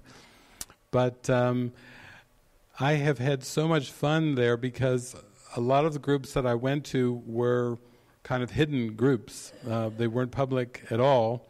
And then one time I did a whole tour through Hainan and Shanghai and Beijing, and then when I got to Beijing, I was to do a big talk at a hotel. And the night before the talk, probably around 10:30, 11 o'clock at night, the organizer came to me and said, we think we should cancel the talk. And this was a big talk with a big hotel with many people. And the organizer said, actually, there has been some things moving around a bit where they have been starting to associate A Course in Miracles, Ho'oponopono, and Osho's work together. In particular, Osho's work, the government and the society, they said the sexual things that were part of the teachings of Osho were directly against traditional Chinese values. So the Course in Miracles, Osho, and Ho'oponopono were being lumped together as a threat. And so they said, we feel like if you do this talk at this, I think it was on a Saturday at this hotel, that you may be detained by the government, and they may detain you. They have arrested the teacher already of the Osho, who was teaching Osho's, and they were very concerned for that. Well, to me, doing a talk at a hotel or meditating is really the same to me, because I just see everything as the same. So I did say to the organizer, well, if you really feel this is, you've organized the whole event, imagine canceling an event like this. They organized the whole event. The organizer was then saying, I think we need to move you from this hotel immediately. I said, now? Do it now. Yes, we want you and your whole group we'll move you to another hotel, and we're going to cancel the whole event. And then they said, that leaves an open day for you tomorrow. What would you like to do? I said, I'd like to meditate with everybody. Can we get a group to meditate together? That would be cool. They said, we have the largest indoor hot tub and spa in the world here in Beijing. There's trees inside there. I said, a spa with trees? And they said, yeah. There's a restaurant. That's perfect. Get a big group. So they got like 15, 18 people, and we went and meditated in the hot pools instead of doing a big talk at a hotel. Absolutely delightful. I have no preference in terms of the way the script is written or in terms of the way that it plays out, but I do feel I love the sharing of the love and the connectedness, and we had so much fun meditating, eating wonderful food, and curling up, sitting under the trees, all indoors. So it just turned into a wonderful experience. But that's what I mean by being so flexible, that even a canceling of an entire event and moving hotels was fine with me. I'm just happy to float along like a twig in the river. And worked out. So thank you for bringing that up. It's beautiful. Okay, do we have any more questions? We got a whole row over here. Yes. Yeah, hi. I wanted to lift up something that has been coming again and again in my mind, about like what the ego would love to call the unforgivable. Like every crime or sin or whatever you want to call it, like people committing murder or rape or any, like the really violent, and you talked about the movie Seven. That was kind of interesting that with those things that the ego keeps coming with like that card, but this could not be something that you forgive. I mean, you can go on with your Course in Miracles stuff all day, but when it comes down to these things, you cannot be sure that these things are also forgivable. So, and I'm really feeling that this is kind of holding me back, because I can't walk past that. I hit this spot where the ego throws this in, and I'm like, yeah, I really feel those things are dreadful, and I can't like break through those.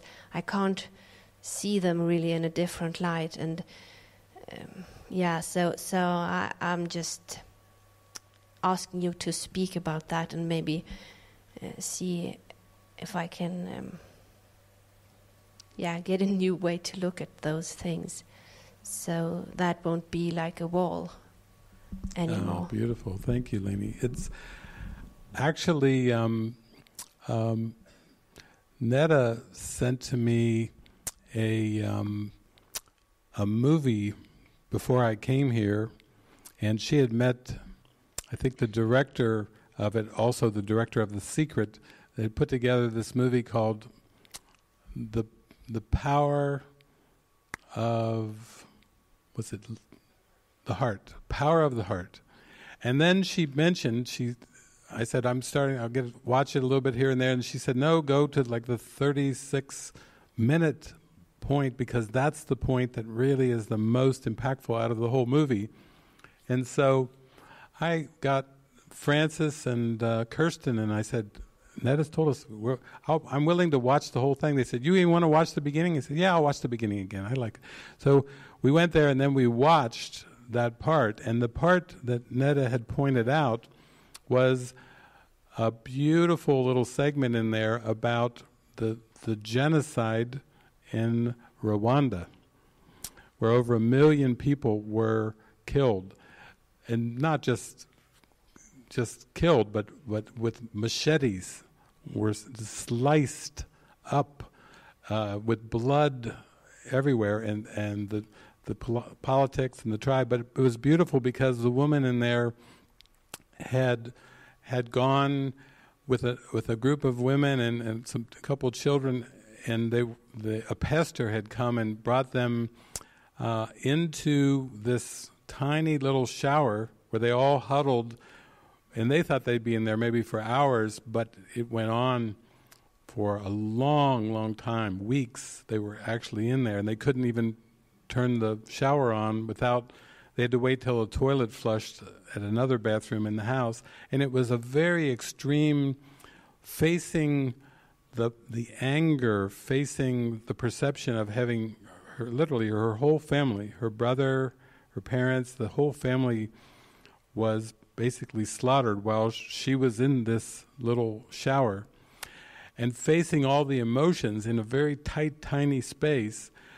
But that segment was so powerful because what it did was it brought her into her emotions in a very direct way, and it also brought her to face her thoughts, her own rage thoughts, her thoughts of murder, of revenge. She had to face it like so right in front of her. It brought everything up. And so there was another point when another group of men with machetes had come around, and she was talking to the pastor, and basically she heard very clearly in her mind there was a big cabinet outside of where the door was, that the pastor was to close the door to the shower, move the cabinet in front of that door so that these men would not find these group of women and children. And then when the men came with their machetes, she could even hear them calling her name and looking for her and everything, but because she followed that guidance, they did make it through. And at one point then she did even get to go into prison because the man was arrested. And it was so powerful because she got to face the man who had killed her family, and he couldn't really maintain much of an eye contact with her. And yet she had known the man. It was a teacher of hers from when she was younger. But the whole segment is a very, very much of a really what you're asking for. You're asking for the ego is running a number on me because of the extreme things, like, you can't do this. To listen to this woman witness all that she went through, the transformations, and to go in to meet the man and to offer forgiveness, which even brought up anger and rage in the man that had brought her in to even allow her to do this. He thought he gave her a club to beat the man, and she forgave the man instead, and that brought up rage in the man who brought the club. It was a beautiful, beautiful segment. Thank you so much, Neda, for showing that. But I feel that whether we do it as a group or whether we are able to watch that segment, that would be a very healing way because it shows the value of forgiveness, that she so much didn't want to carry this anger with her for her peace of mind, for her connection with God. And it brought that part in, which the ego never goes there. It never tells you the benefits of forgiving. It just tries to ridicule the mind that way. And I also watched another show, I believe it was on Netflix, called Kindness Diaries, where the man was going down from Alaska all the way down to South America, Argentina, with his Volkswagen Beetle, little Volkswagen Beetle, and having all these encounters. And he did meet a woman who had been to Rwanda and who had been a lawyer, who was astounded because she came there sometime after the massacres.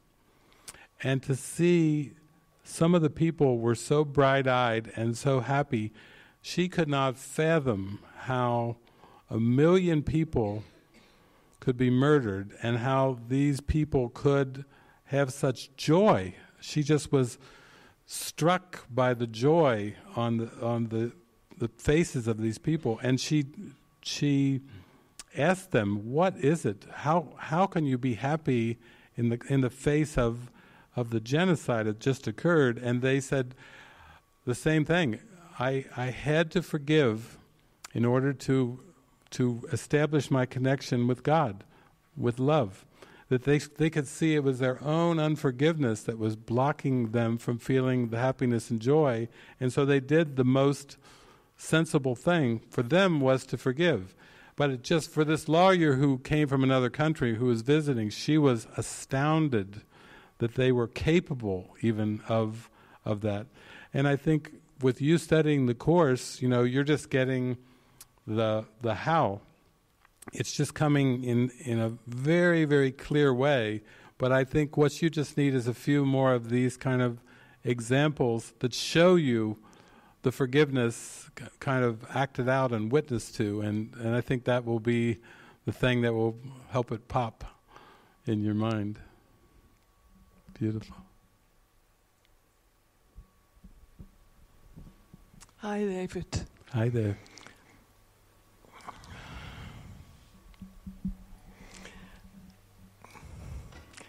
I constantly hear a voice telling me it is so unimportant what you want to share.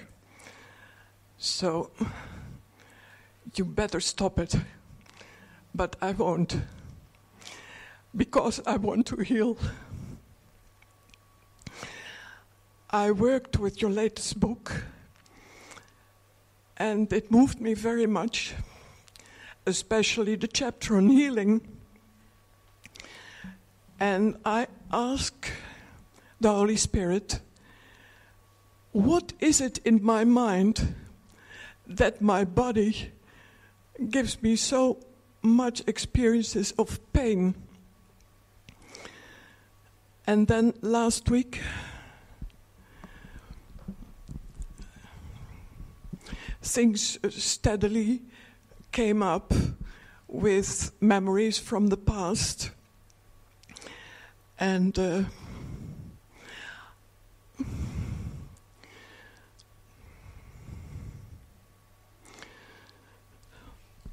I saw that my whole life I always had to do the best I could, even with a course which I started 12 years ago, and even with your book. So there is so much tension in my mind and also in my body. And I don't want it anymore. So this morning, I was sitting next to a human angel. And we had a short talk. And she said to me, Jesus loves you.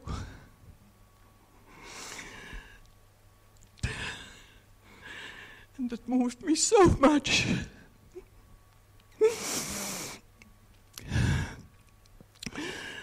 So I know what I have to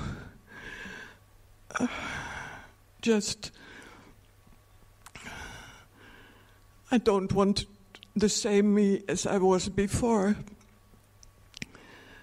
But I don't know yet what is the new me. So I feel helpless. And I never allowed myself to be helpless. I always was strong. I knew the best. I was the leader. And I'm exhausted by that attitude.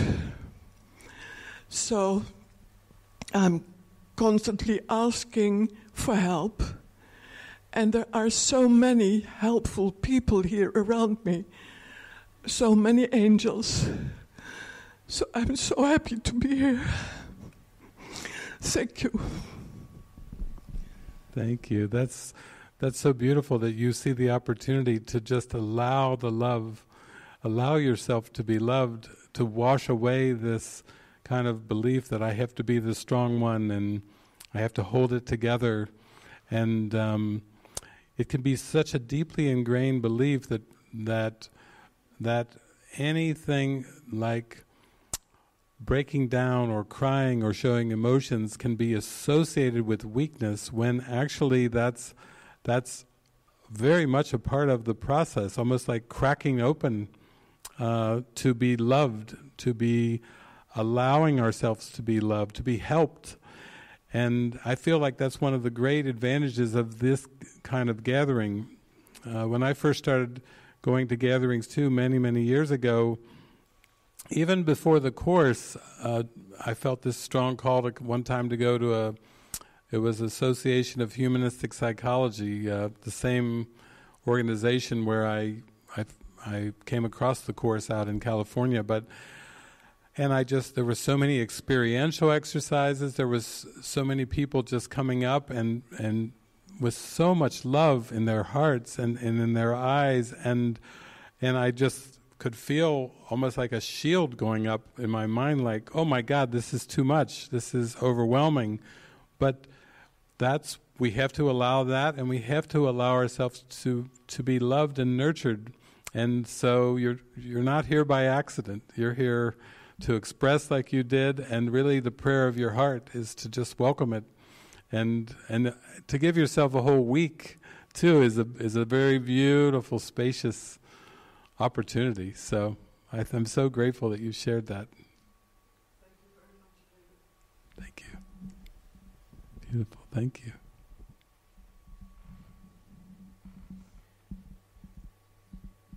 Hi, David. Hello.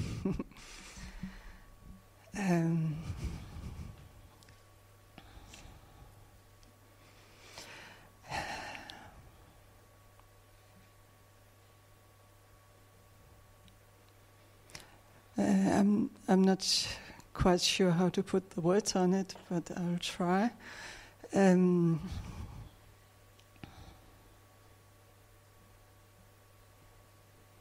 All the talk about experience, I realized that the couple of weeks before coming here, I really stressed myself.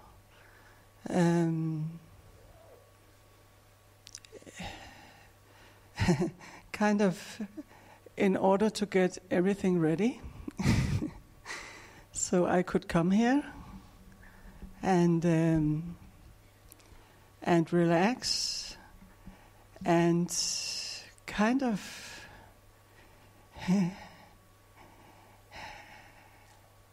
some kind of expectations too, that how it should be. So with your talk yesterday and today too, I have really looked at it and can what really is going on, like all the time in the background, is something like I can really I feel that I can see the patterns. I can see what I'm doing to myself, and I can really feel that it's not nice and it doesn't feel good, and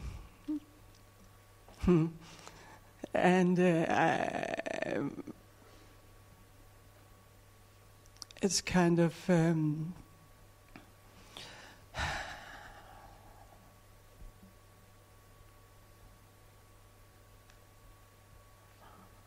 I think the difficult part is for me to just to let it all go and accept things as they are, and to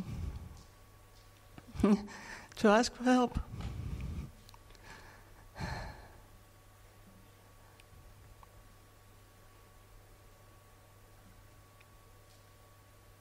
Yeah, but the expectations is really kind of big. Yeah, it's so beautiful that you can share that, because we can see that the investment in the make-believe or the fictitious self has been a big investment. It's been so much effort put into the building and the maintaining of the mask. It's a heavy mask, and it takes a lot of maintenance, and it takes a lot of work to prop it up, to keep it thick, to keep it strong. And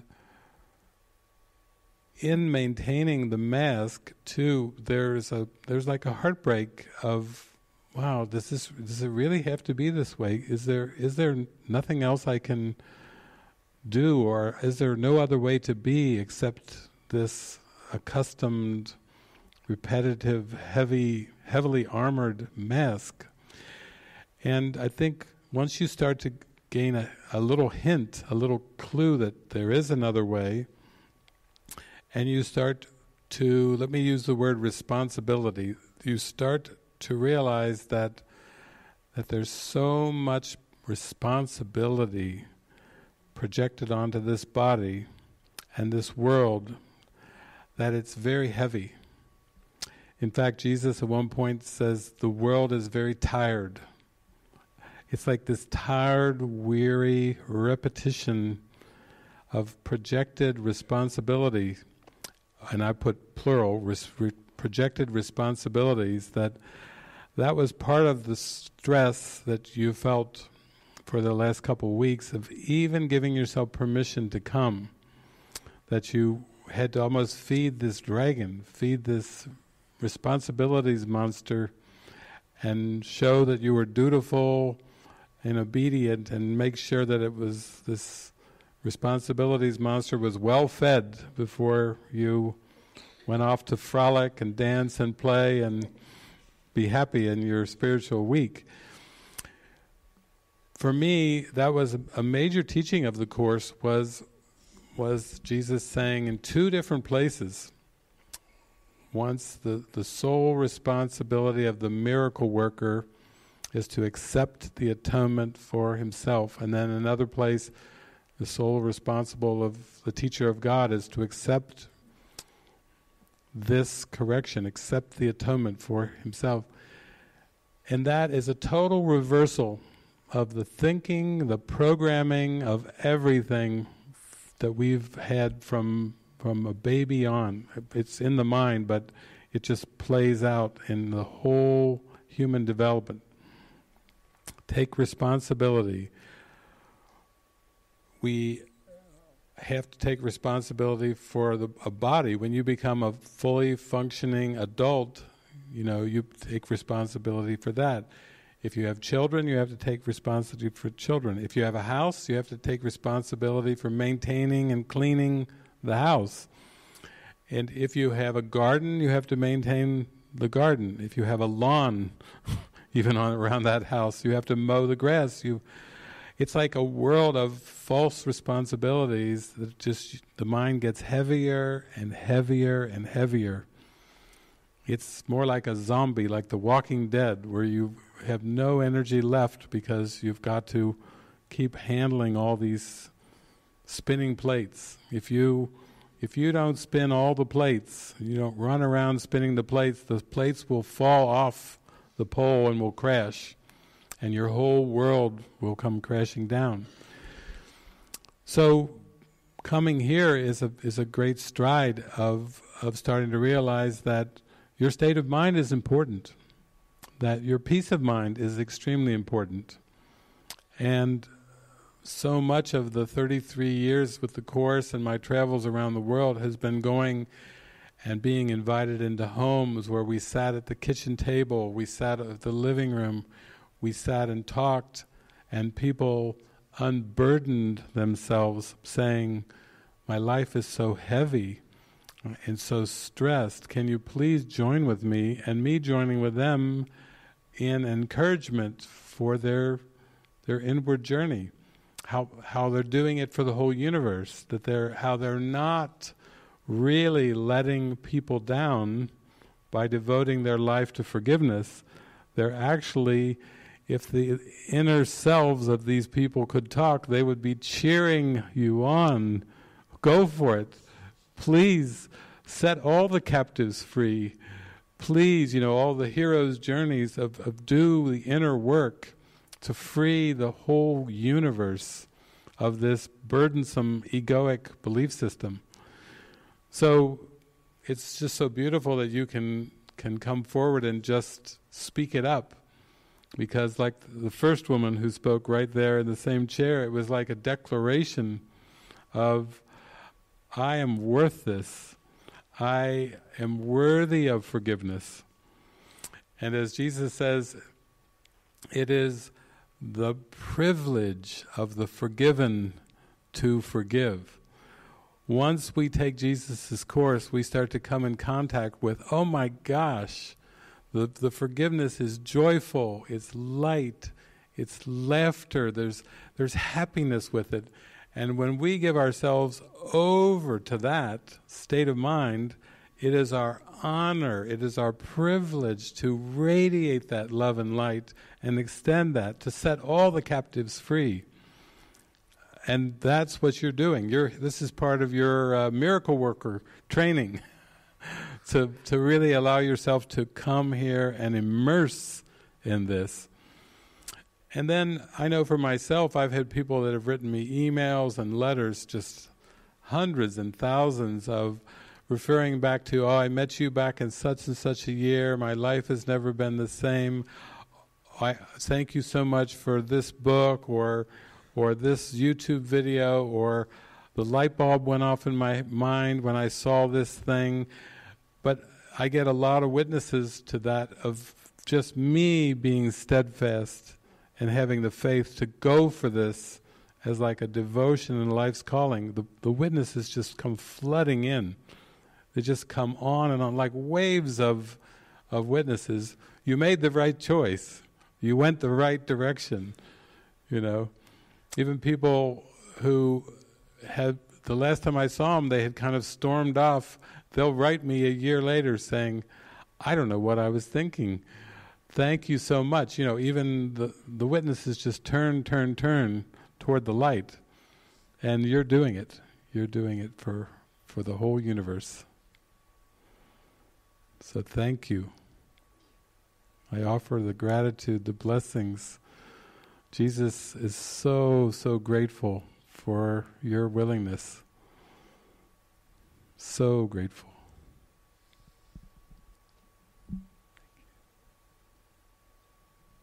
Thank you. Beautiful. Well, we still have time here. We're rolling along. Hi, David. Hi there.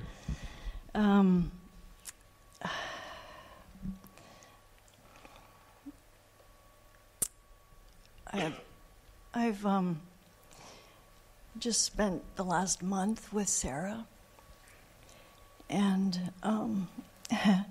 the beginning of September, she came up to the west coast of Canada, and I invited her into my home, and we both thought I was hosting her for gatherings and watching a few movies, having fun. And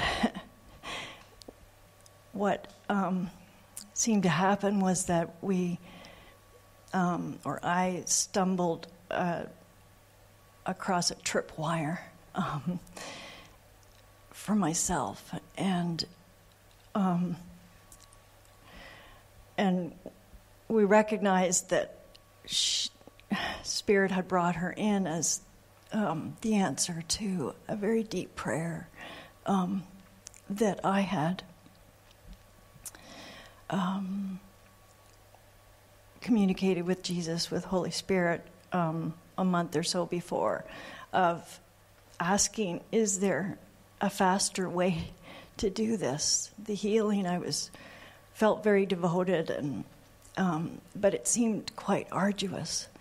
And so I asked for clarity and prayed for a faster way. So Sarah appeared on the scene, and something happened that caused the exposure of all my desires to remain entangled in my mind, the desire to maintain my old way of being, my little life, my comfort, the desire to do healing my own way, uncovered the belief in hurt and spite, and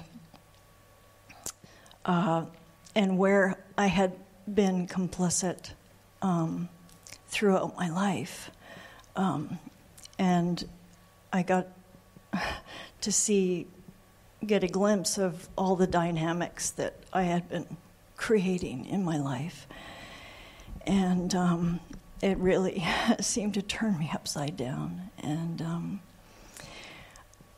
I'm so grateful for all of the support that swept in the form of Sarah and Chris, who's traveling with her. And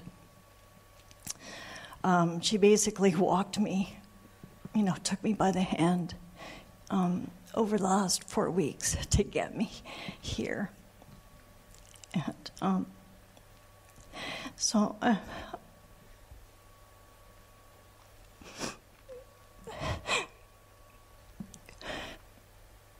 trust I'm in the right place. Because of the glimpse of what I've seen in my mind, and seem to experience where I can be co-opted. I have a fear. It's like I'm feeling right now like I don't know whether I'm coming or going, and I don't know how to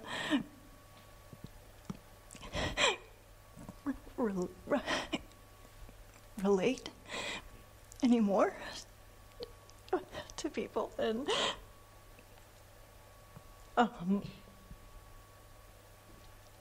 I'm afraid to go back. I'm afraid of sliding back into my old way of being. I've also got a lot of fear about what, and I know that's ego because it's past and fear of the past and future. But I'm just expressing that I have a fear of now what things are going to look like, and I know this is on the surface. The biggest fear that keeps coming up to distract me, so I'm just expressing that here, is that the fear of sacrifice, of loss, abandonment, of my special relationships, especially with my daughters. And Sarah and I talked about handing over I've handed over the desires and asking the Holy Spirit to repurpose everything, the desires, the relationships,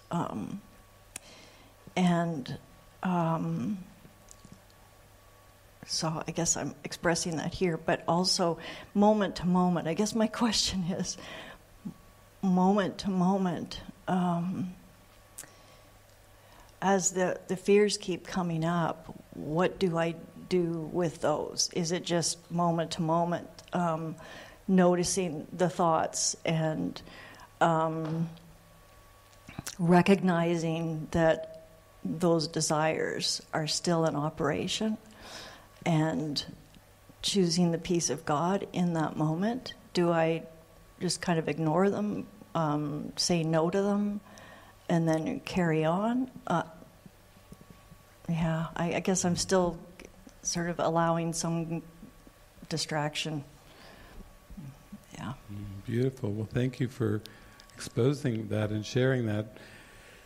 I remember these kind of questions and this feeling like I was kind of not coming or going, like I was some kind of a big in-between in the healing and the transformation. Very disorienting, very confusing. And when I've met people along the journey that have come to me and shared what you shared, what consistently comes out is this is that expansion of that faith I was talking about last night, where we really say to the Spirit, you know, I'm really giving this to you to lead and guide me. I'm not going to try to even figure this out, these shifting emotions, and I'm not going to try to play the psychologist and personally try to think that I know the way or I can find the way. But this is where you really put it on the Holy Spirit and Jesus and say, I give up. I mean, I am not going to be in the driver's seat. I am going to slide over to the passenger seat. I'm going to invite you in to get behind the wheel. I think that's the song, Jesus Take the Wheel. A country song in the United States. I'm really going to move over from that position of trying to manage and control. It's that personal responsibility thing that's so deeply ingrained.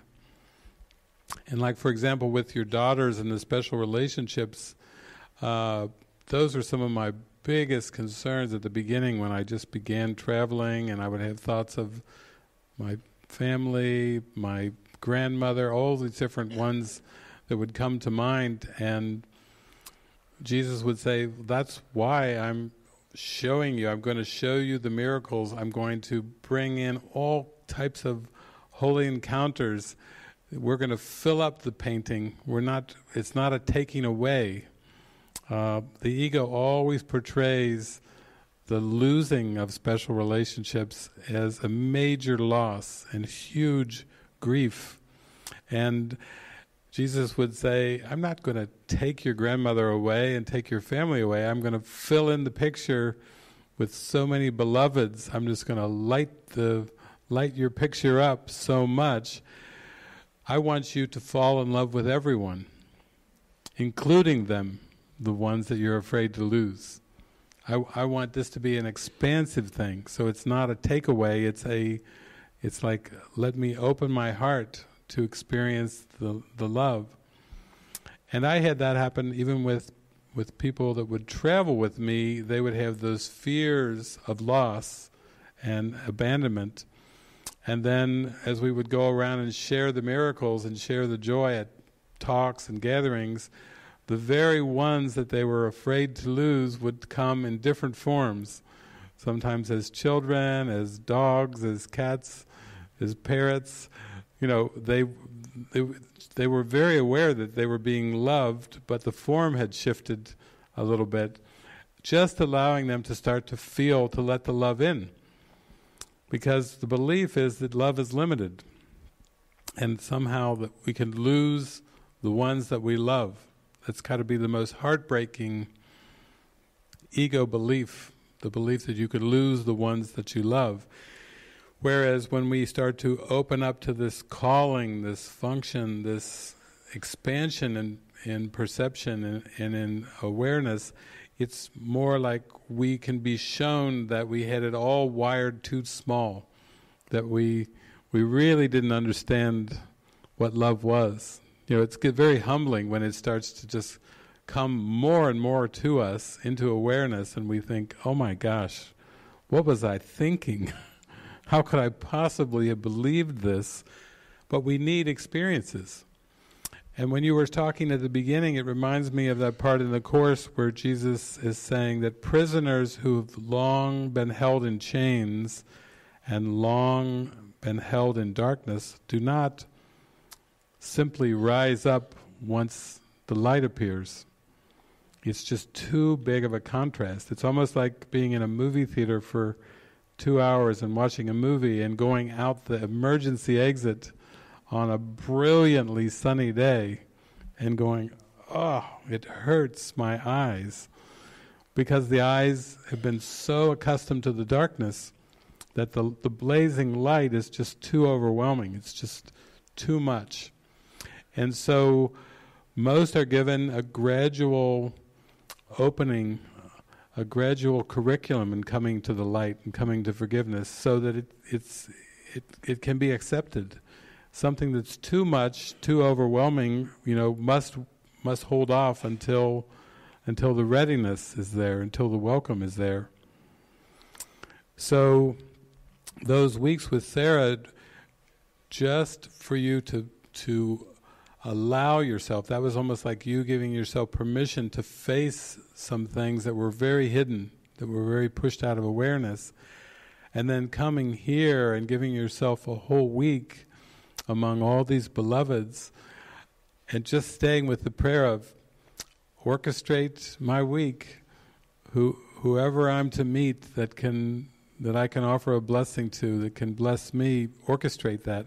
Wherever I'm to sit for breakfast or lunch or dinner, you lead the way. You throw it on Jesus and the Holy Spirit. You say, I cannot handle this, but you are here and it's yours. If you want to do something with that responsibility, throw it at Jesus. Throw it at the Holy Spirit and say, sorry to be a bother, but I'm going to unburden myself and give you a direct upload of all my worries and concerns. Because that's actually what Jesus and the Holy Spirit want. Bring me your burdens, bring me your worries, bring me your concerns, bring me your fears. You've just discovered some major fears that you were. Bring them to me. Lay them at my feet. Unburden yourself. You can think of this as like a playful week to come, and you're going to be splashing around among your beloveds and opening your heart just to receive all the nurturing that you really are calling for, and that you are so worthy of. It's been heavy to carry this, and now the journey gets lighter as you open up and do what you're doing right now. You've just come up and you've just kind of shared it, which is a declaration of I am in an in-between state here. I feel fragile. I feel like I don't even know how to relate to people. So that's your prayer you're offering up. Be kind with me. Please be sweet with me. I'm very fragile. And everybody is feeling that too. We know how that feels. And we love to offer the place of loving, accepting presence when somebody is in a fragile turn, making a fragile turn. So thank you. Yeah, thank you. Yeah, I'm going for it, and so I'm opening up to the playfulness, the fun, the joy, to have that flood in. And you mentioned the splish splash. When I got on the plane, the first plane to get here, I opened up the in-flight magazine, and there was a picture of a joyful little girl having come down a water slide with her arms up and smiling, and I thought, yes, that's me. That's what I want. Yeah. So yeah. Thank you. Well, you're in for it. I'm not going to say the movie, but tonight we're all going for a major heart-opening movie. We're going to go in it together, and boom! So, yeah, great stuff is coming. Thank you. Hello, David. Thank you very much. Hello. I feel my question has been answered already, and the reason for me to be sitting here is also done. But I will take the opportunity. I also, when I was on my flight from the window, rainbows are very important to me, and I saw for 2 minutes a round shaped light with the colors of the rainbow right in front, in the cloud in front of me, and I knew it was something special. And many other things in this last couple of days have passed as well. But this morning I could feel my mind so at peace and so focused, and I was wondering in my meditation, how am I going to go back on next Monday to work? Because it feels so much more active and the life. And I was sitting at breakfast also, I guess, with another angel, and she gave me the answer. She said, just hand it to Christ. Why do you have to do it? And I said, of course. Again, I forgot. But my question is about what you mentioned, that we have to put for number one, the Course on Miracles. Really, how far what in practical terms do you mean with that? Because I think I've seen on YouTube you mentioning that it's just not possible to have like this spiritual life, and because I would love to have like a partner, and I have a job at the moment, so and I know I've been a nun in past lives, and I'm very connected to Jesus very much. So that's in a way easy to me. But what do you mean that it's not possible to have both sides? I mean, do we have to go? Or I guess the answer is different for everybody. But do you mean how much do I have to renounce? I mean, that's the question. So. Yeah, I think once you start to realize that how powerful the mind is, and how the world and all of its grievances and judgments and attachments has come from the ego, and you start to realize, wow, I want that raised up into awareness so I can let go of that, of feeding that, of investing in that. But you have a dream there, and the dream symbols will be used by the Spirit to unwind you from the sense of heaviness, of obligation, of duty, of guilt. You know, the Spirit will use the dream symbols, and it's not going to come and rip the dream away. It's going to come and say, here, this is for you, this is the next step. You know, it's not saying, like in terms of renunciation, Jesus does mention that, the word renounce, he mentions that in the workbook, where he says many have tried to renounce the world while still believing in it.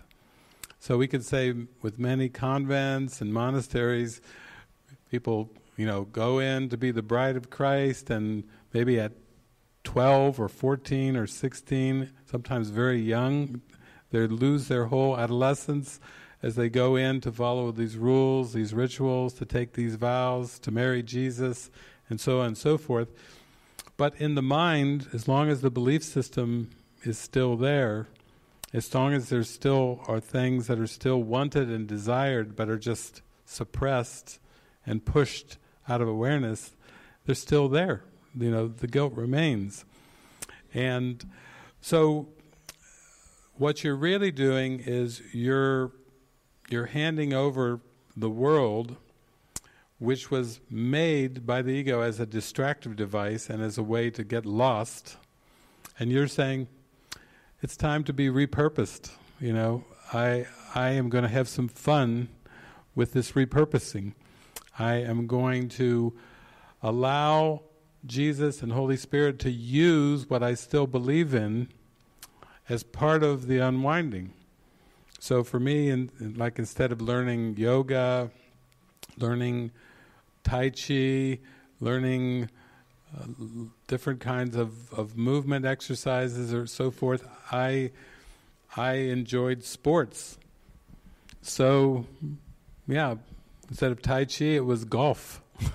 Instead of other things, it was basketball, baseball. I mean, the Spirit used the things that were still part of the ego belief system, the things that I still was drawn to in this world, and instead of trying to send me off to renounce all of this, and now I want you to do that, it was more like, here, I'll show you to perceive the golf in a new way, as a mind training device. Just like yoga, it can be used as a body identification and an idol, or it can be used as a way of training the mind to come back, into alignment. So that undercuts this whole ego belief in relinquishment. Even workbook lessons 128 and 129, 128 is the world I see holds nothing that I want. Sounds very much like a relinquishment lesson, but it's followed up with 129, beyond this world is a world I want. So there's the negation followed by, and this is something that's even better than the world that you perceive. To reach that, the Spirit and Jesus are so wise that they can use aspects of the ego belief system that you're drawn to, like the rainbows and the colors of the rainbow, and like Pocahontas, teach you to paint with all the colors of the wind. It will take what you are drawn to, and it will use it in a way where you just, in the end, end up with a big smile on your face. Instead of a woe is me kind of a relinquishment pathway, you are used in more and more ways that open your heart until you just end up with a big smile on your face, and you go, what a ride. Like, wow, I didn't even anticipate that. So that's the blessing that is for you. Yeah. Thank you very much.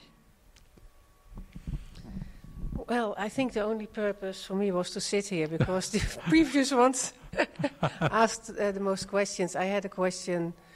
I really want to follow the guidance of the Holy Spirit. That's what the Course in Miracles means to me, and that's also the core of my religious belief I had before. So it combines.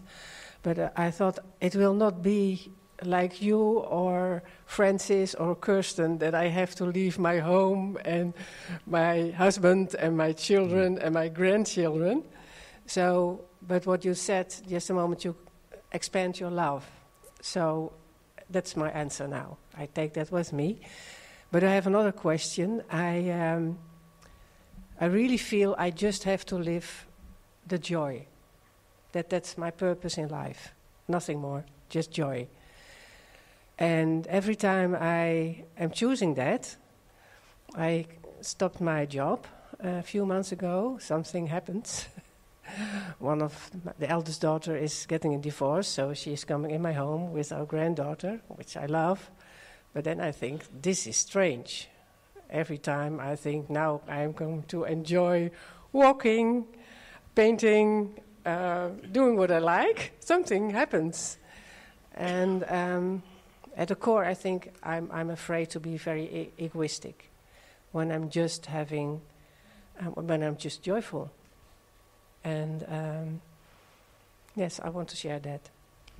Yeah. As well.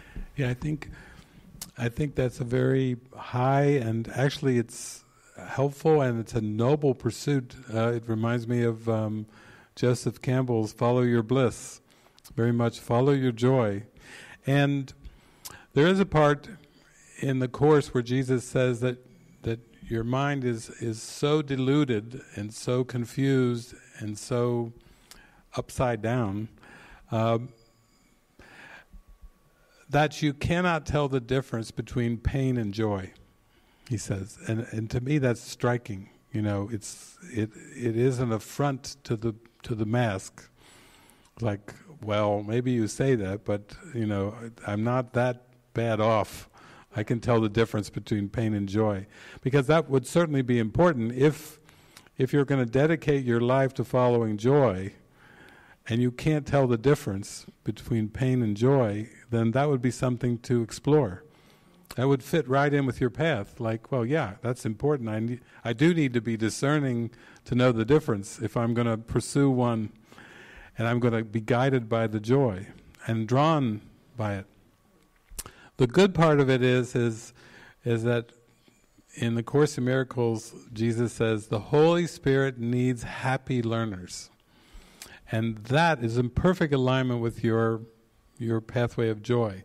The Holy Spirit needs happy learners. In other words, if I've learned the ego belief system, and not only learned it, but I've overlearned a tragic belief system that I've actually, we'll say not for just a few years, maybe for millennium, I've overlearned a very dark belief system. It's no wonder the Holy Spirit needs happy learners, because it must be, if heaven is perfect happiness, if God's will for me is perfect happiness, that even as I approach heaven, it's going to be pretty joyful and happy. Maybe it's not perfect happiness, but it's going to get happier and happier and happier, and you don't reach heaven through death, and you don't reach heaven through pain, and you don't reach heaven through being uncomfortable. You reach heaven by going through the happy dream. And then we have to look at that. Okay, that sounds good too. Intuitively, that sounds right. That I wouldn't go from nightmares to absolute bliss. That there must be a stage that I go through from nightmares to pure joy. And that joy is the happy dream, and the happy dream is simply a dream of non-judgment, which I was talking about earlier. Not that you've stopped judging, but you just followed your experiences to the point that you opened your heart up so much that you finally found yourself in a state of mind that couldn't judge.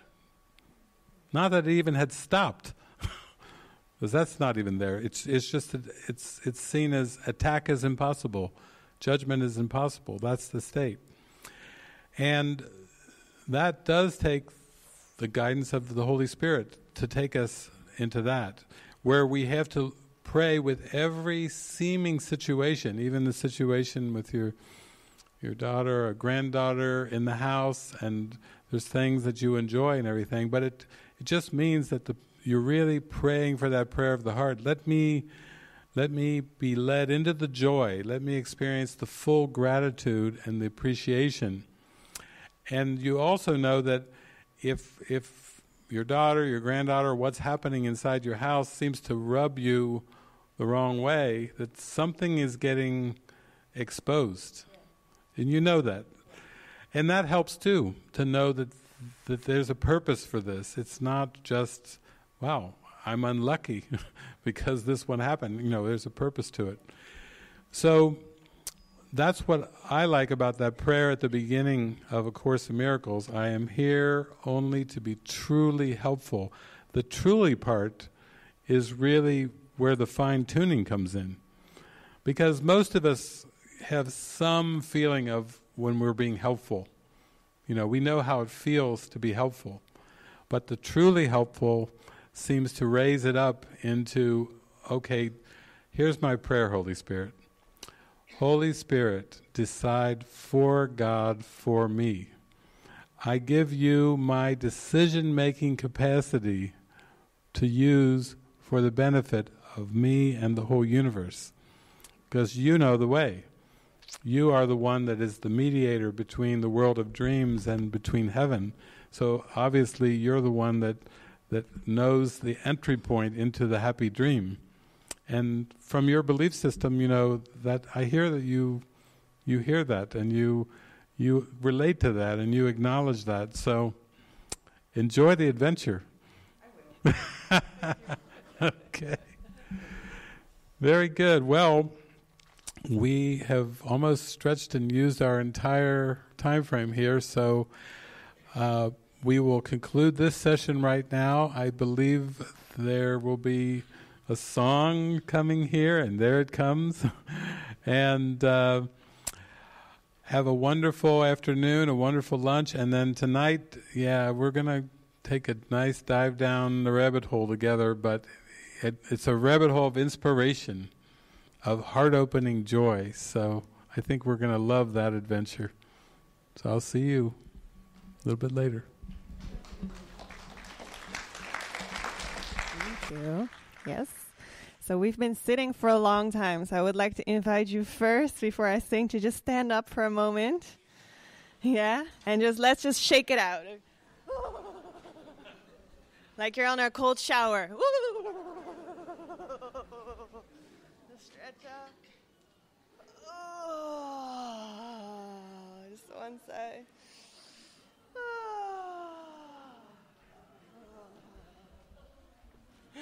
good. Good. So Kirsten and me both felt for me to sing "The Light Has Come." And some of you might know this, so always feel free to sing along. And I just really want to remind you that during these voice liberation things or singing along, you know, some people, they're really into it and you see their hearts open, and maybe others, you look at yourself and you're like, I can't do this, or I can't sing this, or these words, they bring up so much resistance, and then you see somebody else all in tears and seeming surrender. You're like, am I doing something wrong? So really, again, don't judge the process and use anything that comes up. So if you feel resistance towards the words, or this morning when we're singing, you know, I'm an innocent child of God, and I can't sing that, you know, I'm not an innocent child of God, that is exactly what needs to come up.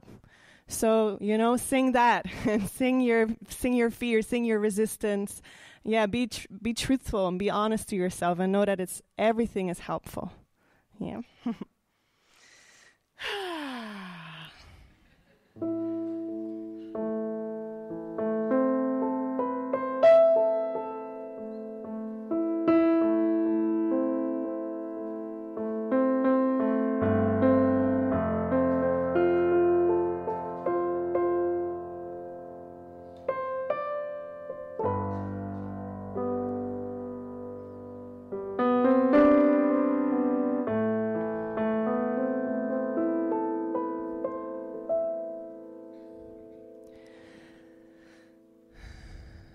The light has come. You are healed, and you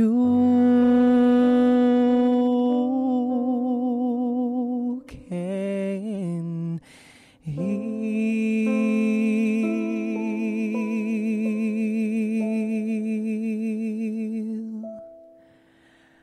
The light has come. You are saved, and you can save.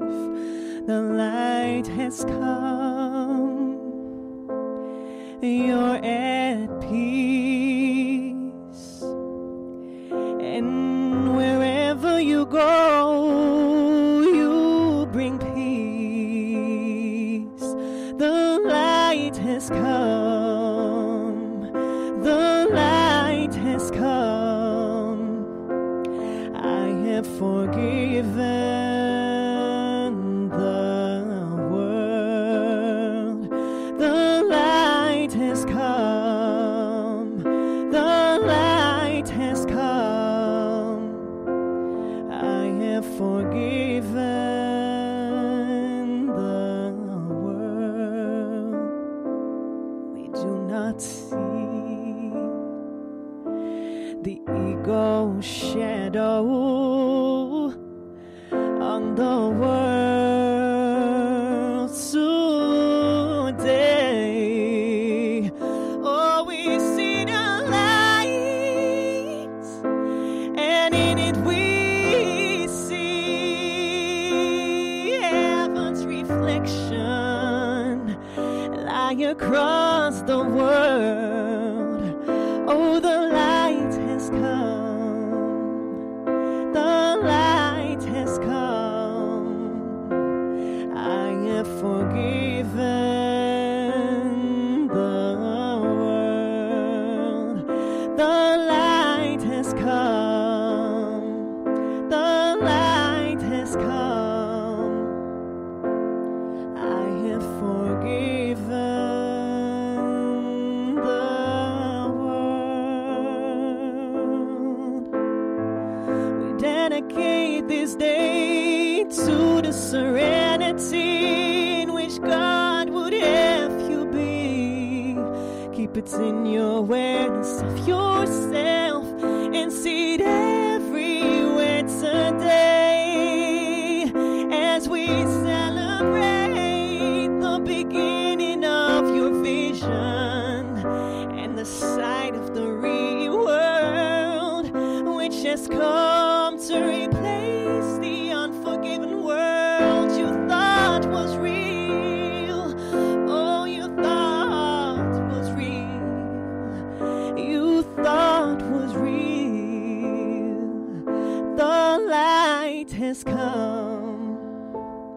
The light has come. I have forgiven the world. The light has come. The light has come. I have forgiven the world. Oh, the light has come. The light has come. I have forgiven the world. The light has come. The light has come. I have forgiven the world.